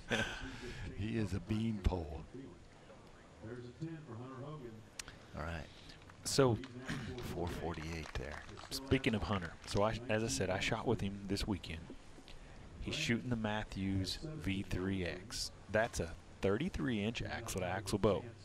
And most people think that's not a acceptable length for a target bow. And I'm using air quotes for you people that are listening when I said target bow. But what we're seeing in today's bow technology is, number one, bows are getting shorter, but the overall length of these things are actually still pretty long because they have giant cams on them. And so they act like a longer shooting bow, if you are familiar with how we basically ranked bows in the past of, you know, based off their axle length and brace height and that sort of thing. There's your 12 for Ryan Jeffries. Did you hear the crowd? Love him out there. Well, he comes with his whole family, and he's got 4 kids. He's got a bunch of them, I know that. Yeah. And all their friends. All right, so Nathan, let's shake this out here. So we got Chance Bobuff in the lead, 450. Hunter Hogan 2 points behind, 448. Ryan Jeffries now in third, 446. Brandon Reyes, 442. And Joseph Goza at 440. So what we're going to have to see here from Joseph is really going to have to get aggressive. He's going to probably have to hit a 14 ring or 2. And Brandon might even have to stick one in there too to get back in the race for second or third. Yeah. Or, well, I mean, it's just a few points. It's really not that big of a swing from there to first if you hit a couple of 14 rings. Good look. Brandon holding there. I don't know which true ball thumb button release that is, but I think it's the GOAT. I think it's the GOAT too. Speaking of goats, there's what we call the speed goat. So look at Ryan Jeffries. Watch the follow through. His follow through is always really clean. Yep. All right, so he's first. He called the upper, but he is left. That's going to be a 10 for Ryan Jeffries, 446. We're going to go to Joseph Goza next here. Should be, I think, a 456. What Ryan will be. Should move him to 448. 448. Yes, you're correct. My math is hard, Nathan. I'm Well, just horrible at it. You've already taken off your shoes. There's not much more I got to count. It's over 20. It's tough. Actually, 22. You got that one weird foot. Thank you for telling the world about that. Oh, look at that. That's a good shot right there. With those crazy, the cracked paint and all that, you got to sort all that out if you're Scott Parrott. There you go. Yeah. Agree totally with that call. As you said, got to be clear evidence that it's out, otherwise it's in. Mm-hmm. I think that's a Vegas 3T that he's shooting. Or Vegas ET. The Darton. Yes, the Darton. Mm-hmm. All right. It's the longer version of that bow, if that helps. The pesky Wolverine. I tell you, PJ, we've not had things blown off of our table. No. Recently, and You're right. Since they've started, it's actually been pretty calm. In first place is Chance at 462 and 18 bonus rings. Hunter Hogan is at 458 and 19 bonus rings. All right, we're going to have our scores update here in a second. There we go. 62 for Chance Bobuff. Hunter Hogan, 58. Ryan Jeffries, 56. Working his way up. Brandon Reyes, 52. Goza, 48. Yep, and that's the 3 hours. We got 2 to go for sure. And there will be a 6, but we don't know how many will be in it. All right, Brandon, you ready? We'll start your 1 minute now.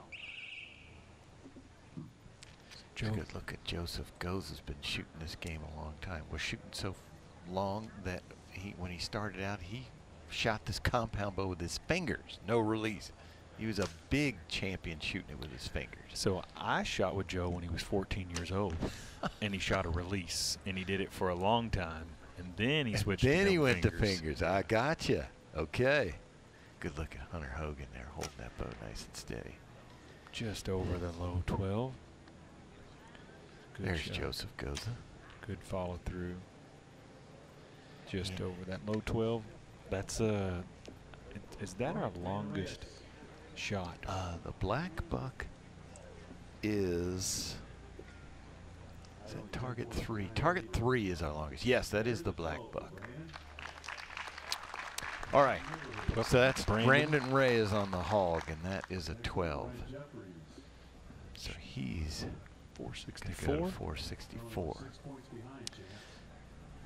Now this is going to be Ryan Jeffries.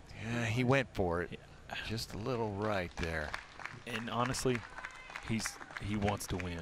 Yep. You got to make a move, and that was the one to get after it. You had a pretty good aiming spot. Just went left. Okay, Joseph Goza. All right. Yes, Joseph Goza. This is the longest target. Take a 10 there. Upper 12 called by Chance. To 458. Going to come around here to Chance. It's great to see Chance in the Open Pro class after being so successful in no pro class. He's got the skills, folks. Chance Bobuff his first year with Darton. He takes a 10 there on the Antelope. 472. And Hunter Hogan on the pesky Wolverine. Okay, for Ryan Jeffries. So 3 of these targets out here. 10. 460. Yeah, I was going to say, he said Ryan Jeffries. That's Hunter Hogan. Right. He's got a 10, 468.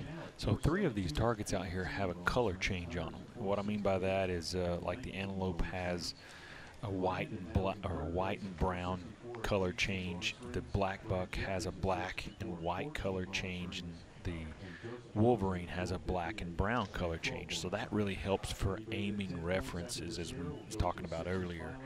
The black hog and the feeding deer don't have the color change. So fortunately, the black hog is not a ridiculously long shot, but it's difficult to find where the rings are at. You can't see them. It's just black.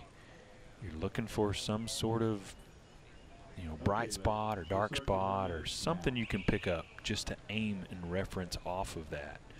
So I don't know what it looks like out there, but I can tell you that shooting that target long enough, it does make it really difficult to pick that exact spot.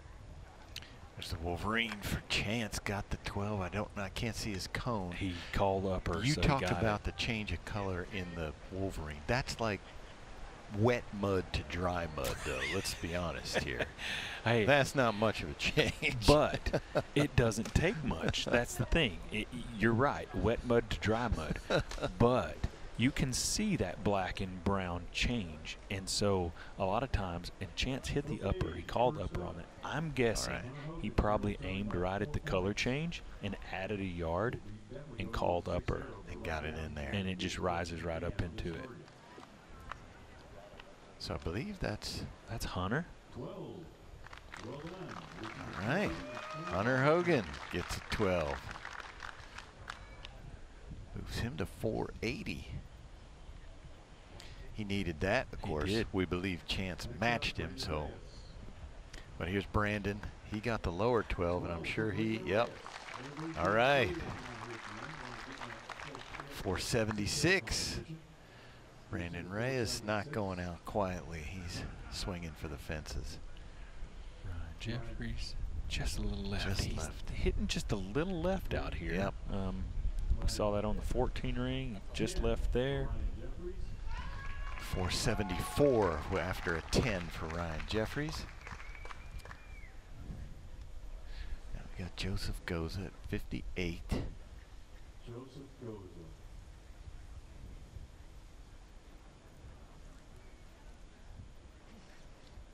14 for Joseph Goza. 14, he went for it. That's our Boy. first look at it. That's Way to inside go, out, too. Joseph. Early sit at 472. Chance Roback. 472. Boy, he just jumped himself back in there. Skip the 60s altogether. If Chance hit this 12 and called it, he did call it. He did. Oh, Joseph did everything he could do, but he's going to be just short. So we're going to have Chance, Hunter, and Brandon, and the final 3. And Ryan makes it. He's within 10. Ryan Jeffries, he's at 474. Oh, that's right. So Math Joseph's is the hard only for one. me too. Joseph's the only one we're going to drop. He's going to take 5th place. Look at the leaf on it. Stuck to it. Wind got that right on there.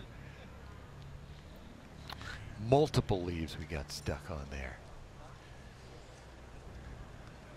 That's I don't feel the wind blowing right now, interestingly, but they're leaving it up there. well, I'm guessing that was from the rain a little earlier, probably fell out of the trees and then just stuck. There's ASA President Josh Grind. He's Couldn't out there handle working that. hard. Got that out there. That was probably getting his OCD. But now, here we're putting out the turkey for our last chance archery, last chance arrow. Tony Taz is sorry, we're going to mess up your target a little more. That's the price of victory, Tony. All those contingency checks you're going to cash, you can fix that target up nice. That is a Delta McKenzie strutting turkey, and that target, obviously you see him putting that fan on there. For those people shooting broadheads, it's a wonderful broadhead target too. It lasts forever. Yeah. It's a big old block of foam. Yep. I've got one that I've probably had since, back in the early 2000s, and I've shot it a long, long time. Actually, it's probably about worn out now, but. There it is. Last chance archery, last chance arrow. It is the turkey. He moved it out there pretty far, Nathan, and I didn't see where he put the stake. Did he move them up any? Just slightly. Slightly, It looks okay. like maybe 2 or 3 yards from where they were, but the target is in a totally different position. So Yeah. they're definitely having to come up with a good number here because it's a stretch. It's out there. It's short of the black buck. So whatever that one was, it's shorter. They moved it closer than that, and they moved them up. So they're going to have that reference, assuming their numbers were good. Yeah, so the 14 ring is so hard to see on this particular target because it's way up in the back of the animal target. And obviously it's in the 8 ring, but even with good camera view, you can't see it. It's there. So it's so difficult to aim. Like we can pick up feathers. You see the feather details kind of obscuring the lines. Right. So an aiming reference here. I mean, it wouldn't be out of the ordinary for someone to aim off of maybe the corner of where the fan meets the target where it comes on and add, say, maybe 4 yards to their sight to raise up 4 inches or so to actually hit that thing because it's so hard to aim up there in what I'd call no man's land. Maybe even 5 yards because that's a long stretch from that point of that fan up Right. to that 14 ring. Ryan Jeffries up first. We're going to see. That's a 2-finger B3 release that he's shooting. Well, actually, it's a 3-finger, but he's using just two on it. Just over it. Yeah, going to be just high. Good showing, though, for Ryan. Absolutely. If he takes 5 points here, more than likely he'll finish 4th. But he had to go for it. Yep. Had to do it. 479 is going to be the final score for Ryan Jeffries. Here's Brandon Reyes looking for a podium finish. It's a true ball axle sight that Brandon is adjusting. Super popular sight. I couldn't imagine him shooting anything well, else. yeah. Since you work for the company and you help design the products, and you probably use them. Looks like the Jesse Broadwater Fulcrum, one of those. Or is it the? It's got a finger all the way around it. Without him showing me, I wouldn't know. But that's a tough one. True ball axle stabilizer bars, and obviously the Matthews TRX. I don't know, is that a 36 or is that a 40? Oh, just under the 14. I'm telling you, it's so hard aiming up there.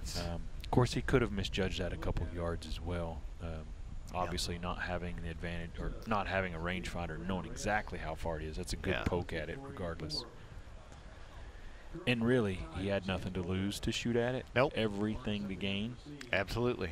484 for Brandon Reyes. He's going to lock up 3rd place. That is a podium finish for sure. This is a big one here. Yeah. He needs 5. Well, if he hits foam, he takes 2nd. Yes. Yeah. And Mike Tyrell was just explaining out there, like, that's even if you go for the 14, it would be hard to miss the target for where that 14 sits. You'd really have to do something wrong. We've seen it, though. Oh, well, yes, we have. Listen to me talking. Well, a little bit of yardage miscalculation. Wind picked up just a little bit. It could be bad. He's not holding extremely steady. Shaking. Yeah. Oh. But it's close. Just a little good high. run at it. Yeah. Definitely a good shot. He is going to end up great 485. Great weekend for Hunter Hogan. It's his first pro shootdown. Absolutely. First one. First pro shootdown. Yep. Shot really good all weekend. Like I said, I shot with him all day today. Super solid. Never really had anything what I'd call scary away. Yep. So really controlled himself well and shot fantastic on the weekend. So good shooting. So Levi Morgan's probably sitting there saying, shoot at the 14, Chance. Shoot to 14. I would. I'm going to tell you what. Chance needs foam. That's it. And I guarantee you he's looking for the middle mass of a turkey target. It's been a while since he won one of these, so yes, he's not going to take any chances. Given his name. Yep, right there in you the go, middle. right in the middle. Yep. Good for you, Chance Bobuff. Chance Bobuff's going to lock up 1st place. Hunter Hogan's going to be 2nd. Brandon Reyes is going to be our 3rd place finisher. And then, of course, Ryan Jeffries and Joseph Goza. So we didn't really see any change or jockeying in there as far as the actual final outcome, Nope. but they definitely went back and forth. Absolutely. Chance going to come over here and give us a word. Vegas Championships, I'm sure he wanted this one. Because, like I said, it's been a while since we've seen Chance Bobuff win one of these tournaments. He's definitely won them before. Oh, yeah. Yeah. I can't remember the last one that he won, but the last one I remember him winning was a known pro tournament in Kentucky. Yep. And he may have won since then, but that's the last one I remember. Yeah. And that would have been 2018. I know Been it's in been a a lot while. of shoot-offs, yeah. though, since then. He for sure has. He just gave a little fist bump there. I mean, everybody was there to shake his hand because Chance Beaubuff, you are our Open Pro champ. How does that feel? It's pretty surreal, man. I've been working hard all year, you know, putting in a lot of time, a lot of arrows, and just seemed like one weekend to the next it would always be something. But everything came together this weekend. And I couldn't be happier. Yeah, obviously, you know, watching you shoot this weekend, I don't think you've lost the yardage judging ability, and we know you haven't lost the shooting ability. Obviously, with all the accolades you've had shooting a bow over the years in indoor archery, what a lot of people don't really know about you is you started it all right out here shooting 3D. I sure did. In '97 with my first year in ASA, and I haven't missed but a handful since. So I love it, and I love to see the sport grow, and tickled to be out here still competing with the best in the world. Yeah, well, congratulations on the win with the new Darton. Thank you. And job well done. Thank you very much. Congratulations, Chance. Thank you so much. All right, great win there for Chance Beaubuff. Folks, we will be back here in a little bit for our Known Pro last class of the night, Known Pro Finals. Don't go anywhere. We'll be right back.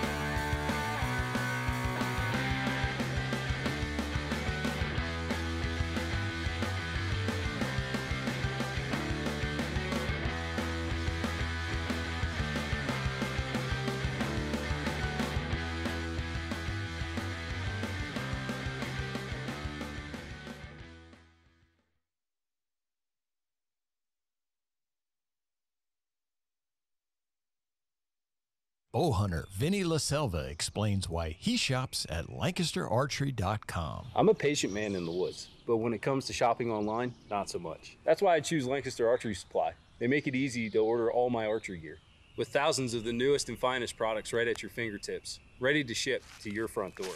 Here's your order, Vinny. Or tree stand. Hey, depending on where you're hanging out, you might even get it before you get home. For all your archery needs, shop LancasterArchery.com.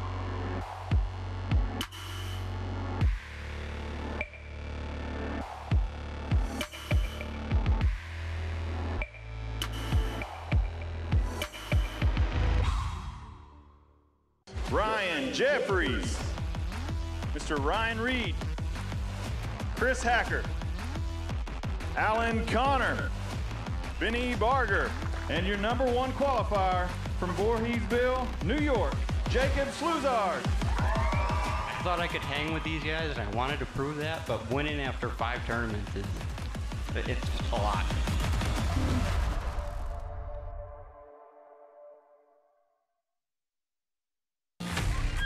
Yeah. Elite is the world's most advanced and accurate archery experience.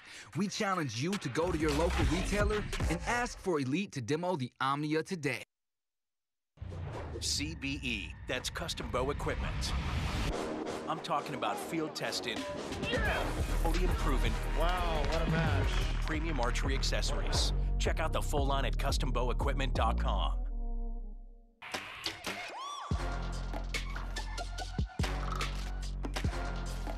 What a shot. Got it. Unbelievable. So Kyle needs an 8 to win. 8 to win. Oh, he went right at it. Entered in, done. This guy is unreal. That's it. And he got it.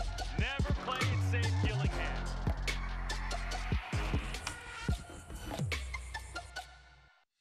The #1 qualifier in the women's shootdown, Sharon Wallace. Your first place qualifier, Jeff Rainey. Your #1 qualifier, Miss Cara Kelly. Mr. Levi Morgan. That's Mr. McCarthy.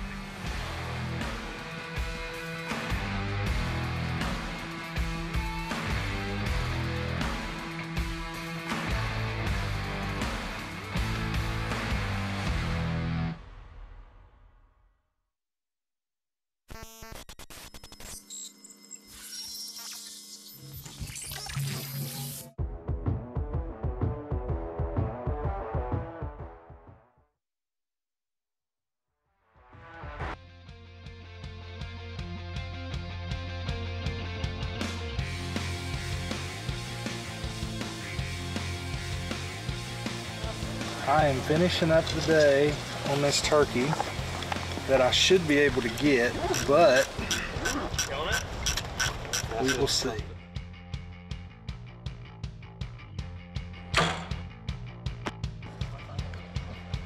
Yep.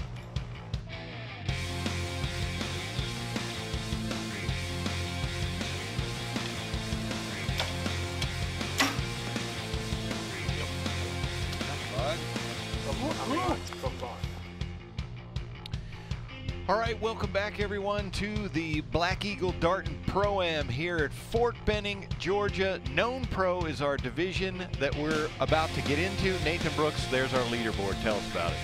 Well, it's some very familiar names in Robert Householder and Justin Hanna right there at the top, and obviously you see Jesse Broadwater on this scoreboard. But we've got some new guys in here at Austin Taylor and Lane Brandt.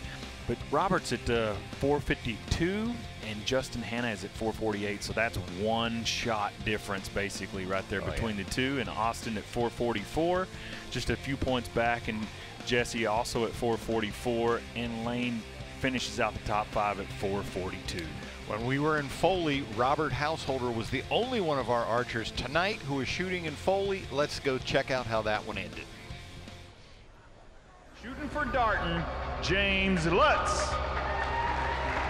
In Known Pro, Jimmy Lutz carried that record 60 up into the finals, but that was only 8 points better than the 5th place qualifier.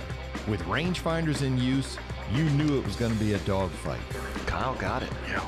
2022 Known Pro Shooter of the Year, Kyle Douglas hit 5 of 5 bonus rings to put himself in the lead. Mike Tyrell's trying to talk him into going for a bonus ring. Shoot the center 10, Kyle, and go to the bank Monday morning and cash all those checks. Only his 6th and final arrow did not hit a bonus ring, but that's only because he needed just an 8 to win. He shot a 10 and walked off with the big prize. Yeah, the first arrow I had the closest target, so I knew if I didn't go for that one, everybody else would. So I knew if I started off right and just kind of kept on a roll, hopefully things would go in my favor. So hit that one and started shooting, good and just kind of held strong. All right, Nathan, we are going to break out the rangefinders here for these archers, but first we want to go to Stephen Altizer, who's going to bring our archers onto the field. Guys, the last group of the day is the Open Known Pro. First time ever shoot off. Lane Bryant shooting for Elite Archery from Marshall, Missouri with a score of 442. 4th place qualifier from Micah, Florida. Micah. Shooting for Hoyt Archery, Jesse Broadwater.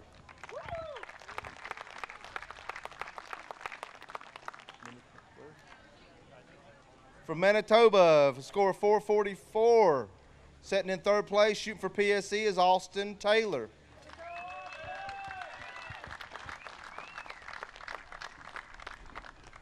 From Asheville, North Carolina, shooting for Elite Archery, Justin Hanna.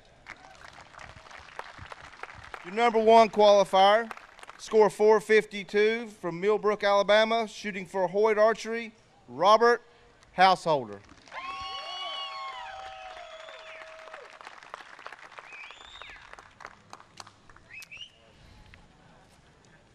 All right, Robert got some fans in the crowd here. That's great to see. And as we mentioned, Lane Brandt and Austin Taylor, both first time in this shoot down. Yeah, that's right. Robert, being from Alabama here, runs an archery shop down in Prattville called Archery Unlimited, and you'll see a lot of people here wearing those jerseys and caps and things like that, and he is leading the pack here. But a couple of new guys, one from Winnipeg, Manitoba, Austin Taylor. I hear lots of good things about how well this guy shoots, and obviously he made it into this shoot-off, so that's a tall order right there. So. And there's a well-known guy in the archery world. Is this his first time? Is this his first time? It's a good look at him in that new Hoyt Stratus that he's shooting, also with the HBT cam, their new cam for this year. I believe that's the Stratus as well. Jesse Broadwater, multiple Vegas champ, comes out gunning for that Swing 14 right away. We've got bonus range. Now remember, rangefinders, they are in play. We'll walk you through as we go through each of the targets. We have the distances. We'll tell you how far they are. Good look at Lane. And Lane, or that's Justin, excuse me, Justin Hanna. Looky there. He got the 14 there. But we're down on the hog, who is, this is going to be Robert Householder. This is 39 yards is the That's wild a 12. boar. 12 for Robert. Wild boar is moves him to 464. 464. They are allowed to use rangefinders. They know exactly how far. Justin Hanna clicked that one. And smoked a 14. 14. And the deer is 36 yards. So not surprising, you're going to see a lot of folks go for that one. Should move him to 462. Just 2 points now behind Robert. Then we got Austin Taylor. Austin Taylor from Winnipeg, Manitoba, the Great White North up there. The 8 ring there. I want to say he was probably, I got a feeling he was probably shooting at the 14 and just kind of got off. Yep. Got off target there just a little bit, but a lot of targets left. That's going to be an 8 for a 452. Here comes Jesse Broadwater. Oh, just over that 14. A little hot. I believe he still caught that 8 line. That's a close one. Yep. He got the 8. So that is going to give him a 452 as well. Lane Brandt had to win a 1-hour shoot-off closest to center just to get in here against Angus Moss. Lane won that, and that's why he's here. And he starts Comes off out with a 12. You betcha. Why not? Should move him to 454. That's going to put him in 3rd place. Just like that, he Yep. hopped up. This one we typically see, Nathan, a lot of jockeying of positions here, guys going for boning rings. There's Levi Morgan again out there with his buddy Justin Hanna on the. I wonder if he's telling him how far the targets are. Yeah. You're Justin Hanna. Do you use the rangefinder or you just ask Levi? Just ask Levi. Just ask Levi. It's more accurate. No, I think that one's a half yard farther than that, Justin. Yeah, I don't trust that rangefinder. I know it. It's off on these particular targets. Good look at Austin Taylor there. Young guy, he's excited to be out here. The PSE Dominator duo he's shooting there. It's a new bow from PSE this year. Yeah, don't know which cam system that is. I couldn't see. It looked like it might have been the S2, but I'm not really sure. Yeah, they offer multiple cams on that one. At least 3, if not 4. Ooh, he went for that. That's going to be close. That's that angle, close. I can't Man, tell. It's hard to tell. Can't tell. No. So one thing you'll see with all these guys, I would just almost guarantee you'll see it. I don't know 100%, but with all these guys, you'll probably see a peep sight that has some sort of clarifier in it because they're shooting a high enough power in their lens that they can pick up a lot of rings. It's not always true. There's a few guys out there that don't do that. They'll may shoot a low power or even nope. no power, but the majority of them that are in this class use a lens. Look at that 14. Maybe it's a 14. Oh man, that's so close. That's on the deer, right? That Justin That just is the 14. deer. Yep. That's, yeah. Robert Householder. Looky there. There you go. Yeah, they, as you mentioned, they are all shooting lenses in their scopes, in their sights, and that has magnification 4, 6, 8 are typical, but as you mentioned, it could be a 2, could be a 0 in terms of power. So Justin comes up a little bit low right there. I'm guessing he was shooting at the lower 12 there. A little bit of breeze down there. You notice he shot left too. He didn't just shoot low. And if you look at the breeze, at the wind blowing down there, and the little signs that are out there, they're blowing around too. Just under that is Austin. It's going to move him to 460. Here we go. Let's see what Jesse does here. Now, this Upper is a 12 was called, they said, for Jesse. If I could just sell stabilizer weights to one group of people, it'd be this class. They always have a lot of stabilizer weights. Yep. That one's going to hurt a little bit for Jesse. Yeah, 457 for Jesse. Second place is Justin Hannah at 470. In third place now is Lane Brandt at 464. All right, so we'll run down here. Robert Householder, 478. He's staying in the lead there. Justin Hannah, 470.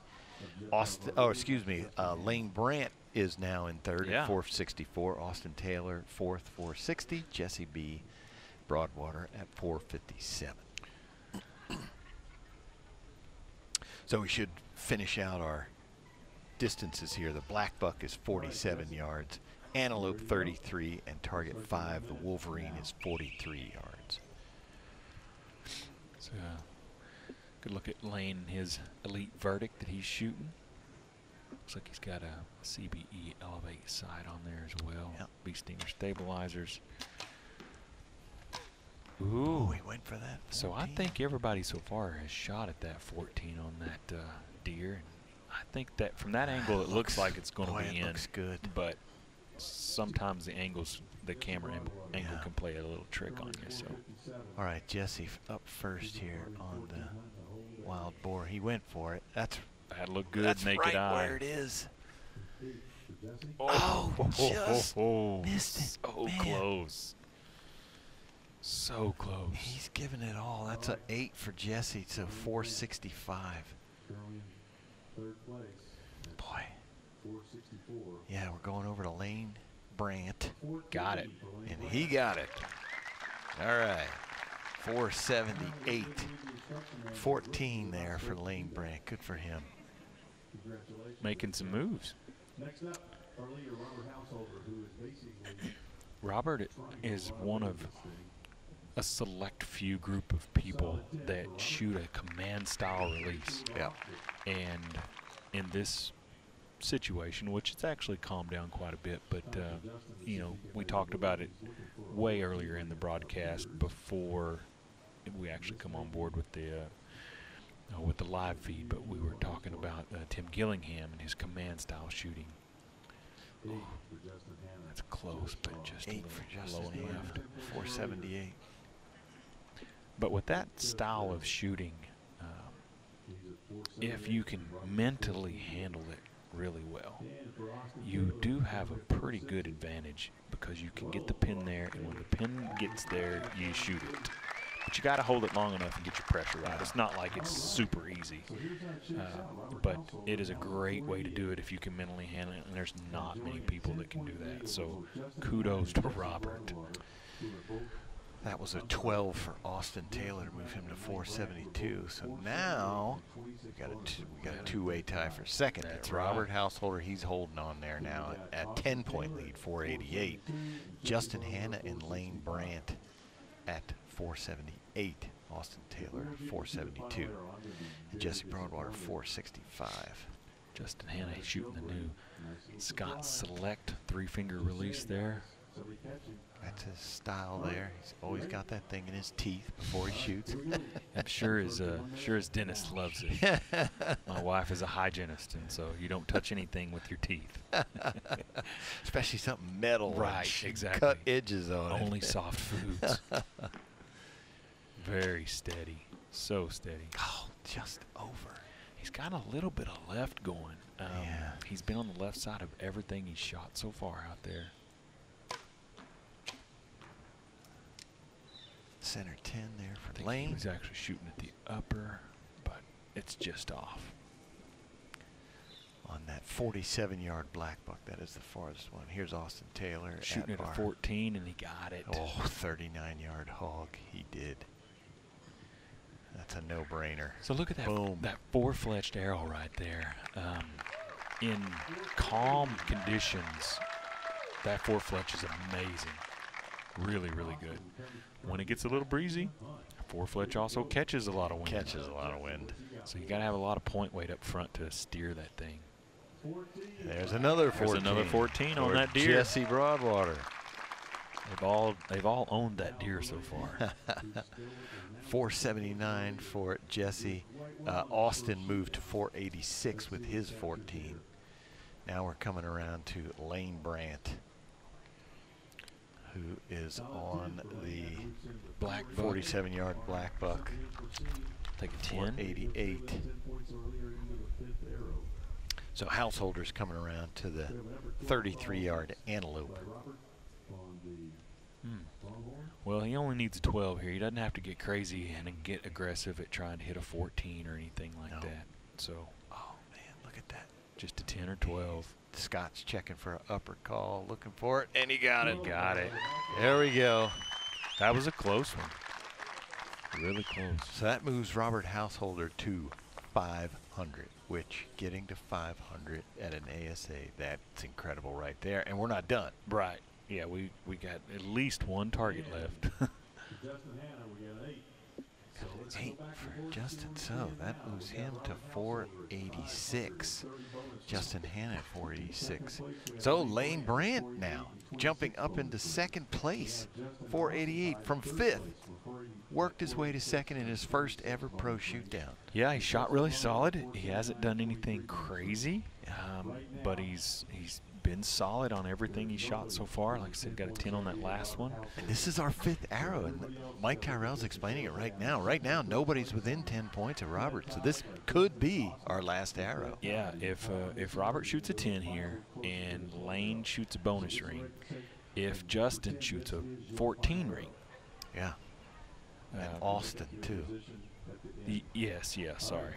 And if Austin shoots a 14 ring, then yeah, we'll have a final arrow. But otherwise, but now if Robert hits a 12, he puts him out of reach. He puts him out of reach. That shot right there. And he is shooting the 43-yard Wolverine. And he's center 10. Okay. That's all right. That's really all you want to do in that situation, because you know that you're making 14 them right there for somebody on the antelope. That should be. That's Lane. I believe that's Lane. Justin Hanna, currently at 46 and 26 bonus rings. All right, Justin Hanna on the hog. With Austin Taylor. Board. Excuse me. Straight left again. 8, yeah. Straight left again. All right, that's an 8. Going to move him to 94. 494 for Justin Hanna. Austin Taylor. Austin Taylor went at that short deer. 36-yard deer. Oh, he just missed. And now he's still tied with Justin at 494 and 26 bonus rings. 494, so he's tied with Justin. On score and bonus rings. I'm not sure how they sort that out. We're going to find out. Ooh. Jesse left again. Yeah, Everybody. we're seeing a lot of that. I don't know if the lighting is changing out here. I mean, if you look now, there's no shadows. Yeah. Everything is covered. Score and bonus rings, we will have a 1-arrow shoot off for closest to the 12. All right. So he's saying if we have a tie, On scores and bonus rings, we will have a shoot-off, 1 hour shoot-off close to the center. I thought that was only for the winner, but I guess not. But here's a 14. They have to for have Lane Brandt. Good shot, Lane. They have to have a clear-cut podium. Yeah. So first, second, third has to be sorted out.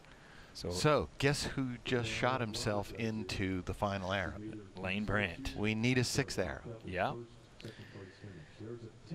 So I believe every shoot-off we've had so far, we've only had 2 final shooters on the 6th arrow. No, that ain't right. We had 3 on the Open Pro Division. Yeah. So Robert's still here, obviously in the driver's seat for the win. Who are not in the final arrow but are tied, and they'll shoot for closest to the 12-ring tiebreaker. Okay, we're getting a word from Mike Tyrell So now. the staff is going to put out a target for the final arrow, and we'll get Robert Jesse. I'm sorry, we'll get Lane up first, and then after that, Okay. Robert, and then. So here we go. Closest to the 12. So Lane and Justin Hanna are going to shoot. They are going to shoot closest to the center of the 12, Lane and Justin. They're going to see who separates them. Austin and Justin. Or Austin, excuse me. I got to get my Justin and Austin. They are going to shoot off closest to the center of the lower 12 is usually what they do. And the winner of that is going to be our 3rd place finisher because they're tied in score and bonus ring. They're both at 494. Then we'll go to Lane Brandt and Robert Householder, who are shooting for 2nd and 1st. And Lane will go before Robert. Robert will have the last shot. So score won't matter here. Like you said, it'll be the closest to center of the low 12 is the way they typically do it. And look what they're bringing out. A surprise. Man. Gator crawled out of the alligator. What? It crawled right out of the Chattahoochee River. We don't know this target in the ASA world. What are we looking at here? Oh, we even have all the scoring rings. Oh yeah. Yeah, we used to shoot this one once upon a time. So nobody's gonna know what they're looking at.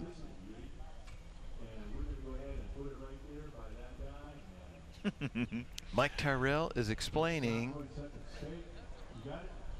that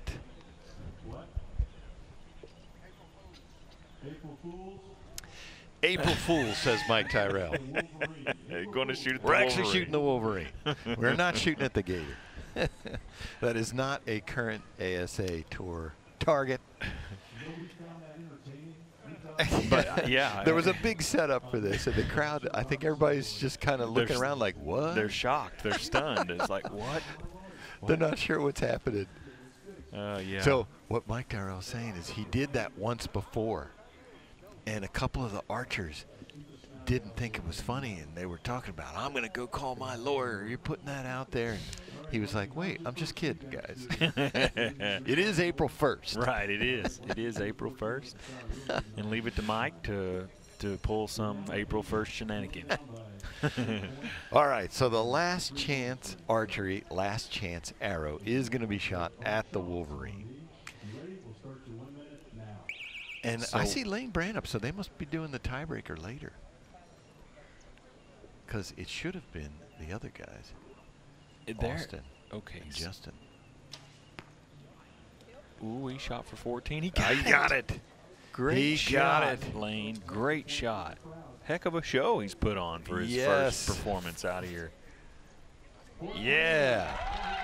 There we go. The crowd couldn't see it until he called it, but there you go. Awesome shot. Awesome shot. All right. All right, that moves him to a 5-16. So now Robert Householder, he just needs an 8, which for him is within grasp.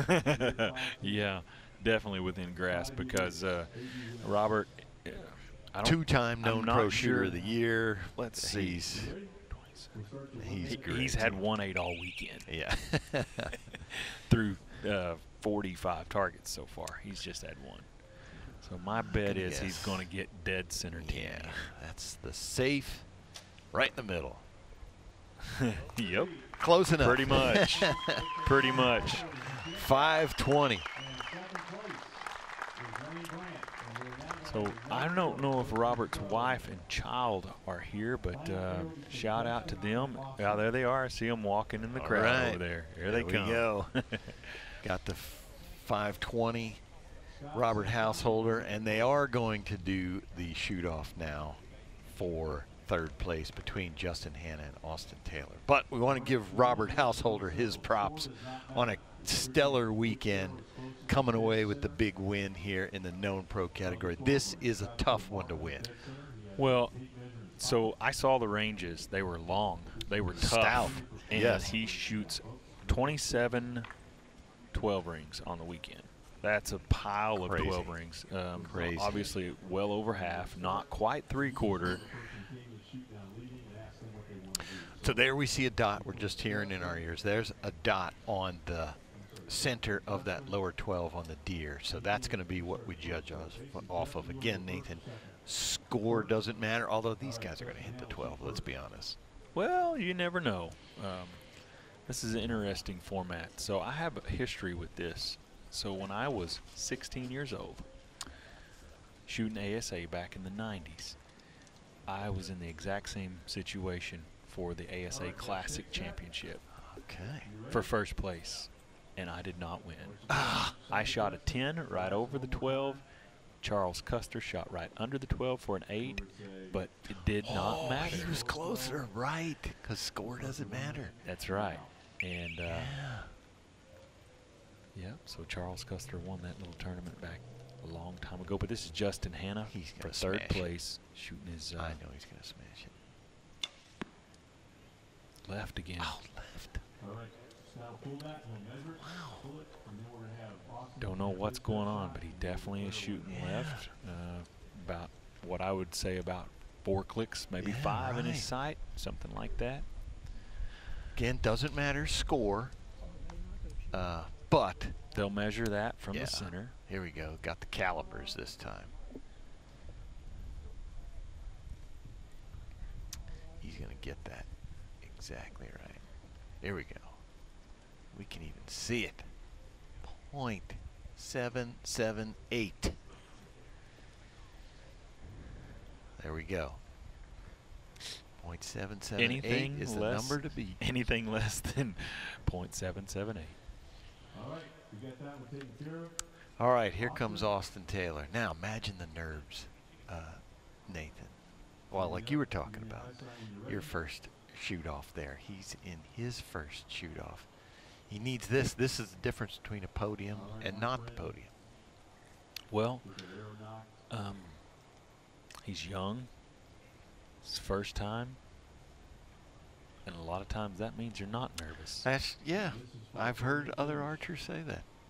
I didn't get nervous until I'd done it several times. Because I didn't realize it was a big deal. Yeah, you just shoot your bow. That's right. I just do what I do. And then next thing you know, it's like, hey, this is kind of a big deal. And then it means more, and then it gets harder. Look at that stabilizer, nice and steady. Oh, yeah. There we go. That one wins. That's going to be it. Austin Taylor. Third place is going to be winner. our third place finisher. That's going to put Justin Hanna in 4th. Jesse Broadwater takes 5th.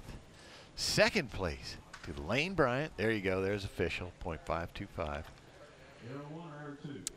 And Robert Householder is our champion.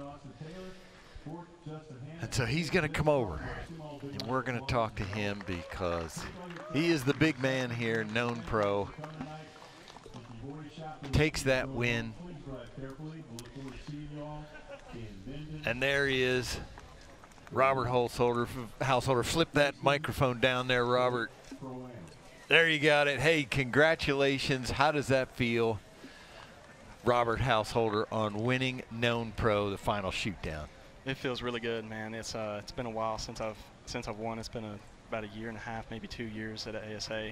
Last year it was just first man out like 3 or 4 times, and it just feels good to be in a shoot down again. Foley went well, and I'm happy to pull this one out also. Well, obviously you always shoot extremely well, whether it be 3D, indoors, whatever you're doing, Robert. You're always in the mix. To get a win, you know how hard it is. You know how much work and effort has to be put in. And, you know, I'm sure your wife and that little beautiful little girl over there recognize it too. Look at her. She's waving. She's so cute. I know we can't see that from the camera, but I know you're just super happy about that, and they're happy for you, as I am as well. Great shooting. How's that feel having them right here to see that, Robert? It feels really good that they're all here to watch this. They support me so much, and I couldn't do without them and without the good Lord helping me and just putting my faith in Him and just going out there and just doing what I love. And I really appreciate everything they do for me. Congratulations, Robert. Congratulations, Robert. Yes, sir. Thank Fantastic. You. Thank you all. All right, there you have it. We are wrapped up here at the Black Eagle Darton Pro-Am. For our competition archery media teams, Stephen Altizer, Nathan Brooks, I'm PJ Riley. Thanks, everybody, for joining us. We'll see you next time.